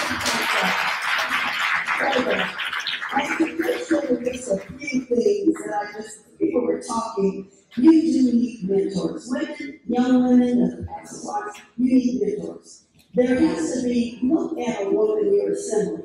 Sometimes you'll take time to sit down with her and talk with her. But sometimes observe the way she does things. You might not get a chance to get close to her, but how does she greet people? When there's people that come to the altar, how does she work with them? What type of spirit does she have with the pastor? but the other things of God. So there's things you can learn just to have a mentor. People talk about having a friend. I learned as a young pastor's wife, don't confide in women. You can't have buddy-buddy pastor's wives. I told my buddy, da-da-da-da-da-da. And my husband came back to me and said, did you tell Althea, da-da-da? I said, yeah, she's what her husband told me. She told me. And I said, I learned early, pastor's wife, you can't have buddy-buddies. Your best friend has to be the Lord. And then you learn when things are just really stressful, and it's a good time, sweetheart, we need to talk. Because you have to realize he's not only your pastor, he's your husband, he's your lover, he's your friend. So you have to develop a good relationship because you cannot, quote unquote, spill your guts to other women. I learned that early. Learn to apologize. Someone talked about that. I'm just going to take notes as they were talking. And when pastors' wives learn this, when two women have a disagreement in your church, you are the pastor's wife to the one that's right, and you're the pastor's wife to the one that's wrong.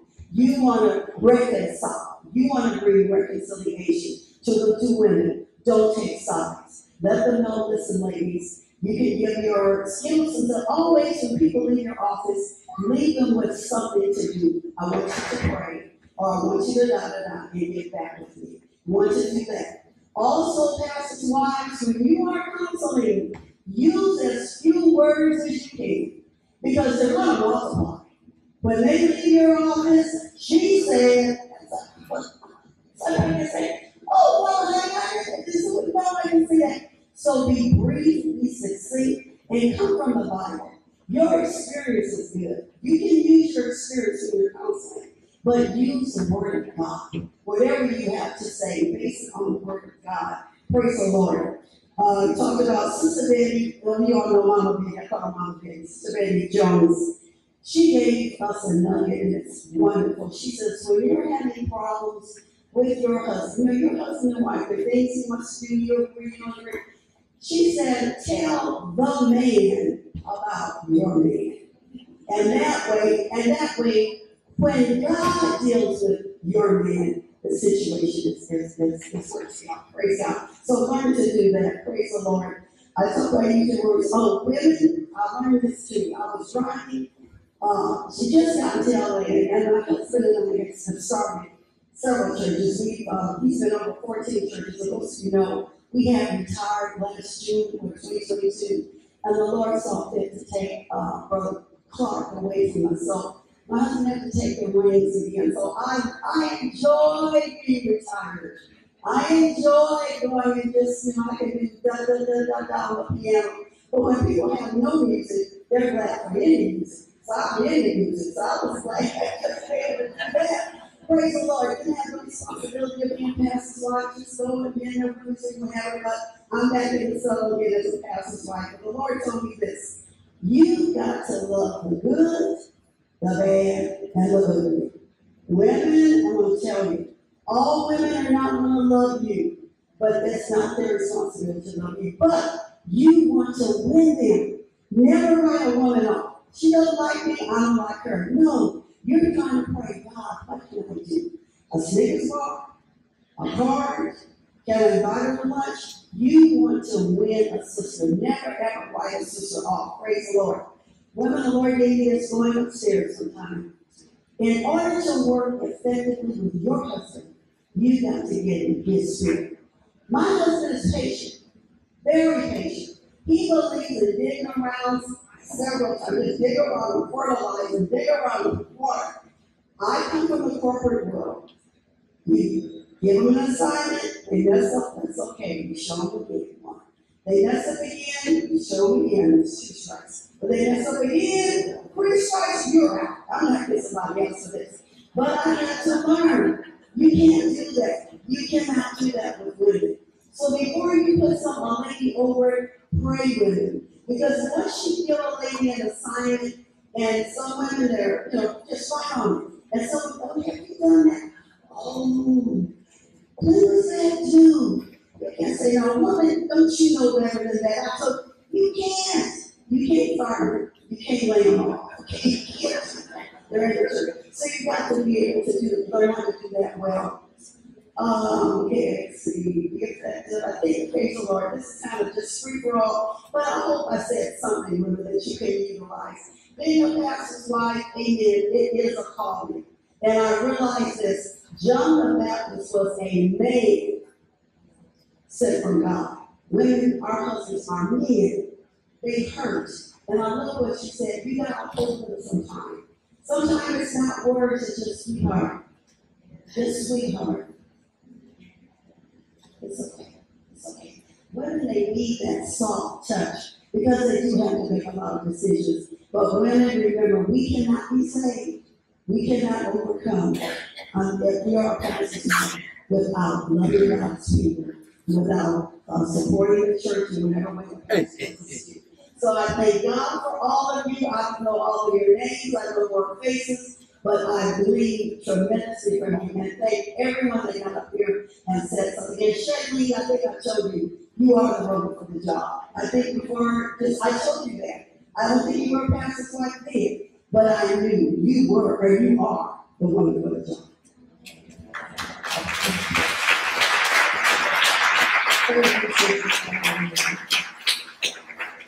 She might be in her corner after all, but I love her. She loves me, and that's all that matters. Thank you, Sister Melissa. Thank you, Sister Shawn. Thank you.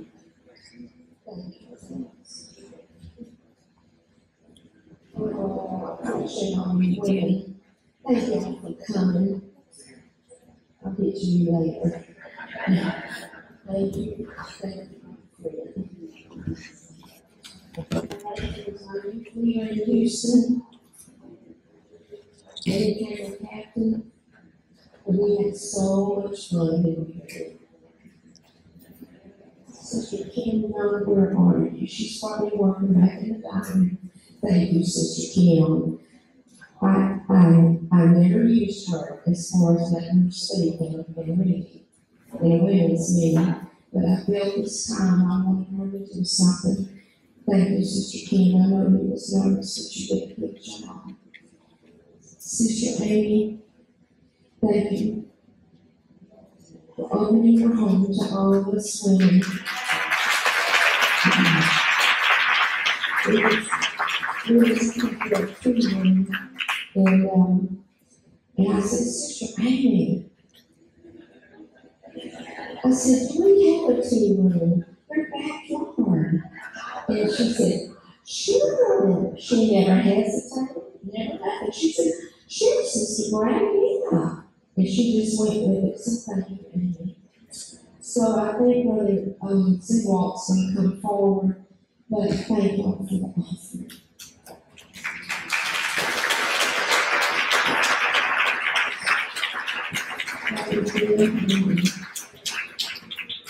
Just thank you, that's all I have to say. Love you women so much. I'm enjoying Sister Sharper's message. What was it back there, Sister Sharper? Are you talking about Sister Langley? When you listened to Sister Langley, he was just perfect. At the right time, I really don't. He said, that's my mama. Thank you all for being here. So we're getting ready to dismiss and we need your help. As you can tell, it's been exciting, and I appreciate you all bearing with us. So what's going to happen? If they haven't already set your table, they're in the process of doing that. As soon as my son gives me the okay, what you're going to do is we're going to dismiss you, you're going to look at the glass doors, and you're going to go to the sanctuary, and we're going to have all of the men that are on this side, we're going to ask them to move over so that y'all can go in there. And then we're going to dismiss the ministry. You can meet up with your husbands and you'll come. Please make sure you meet your husbands down that hall. They got confused yesterday. They were lost without you. So,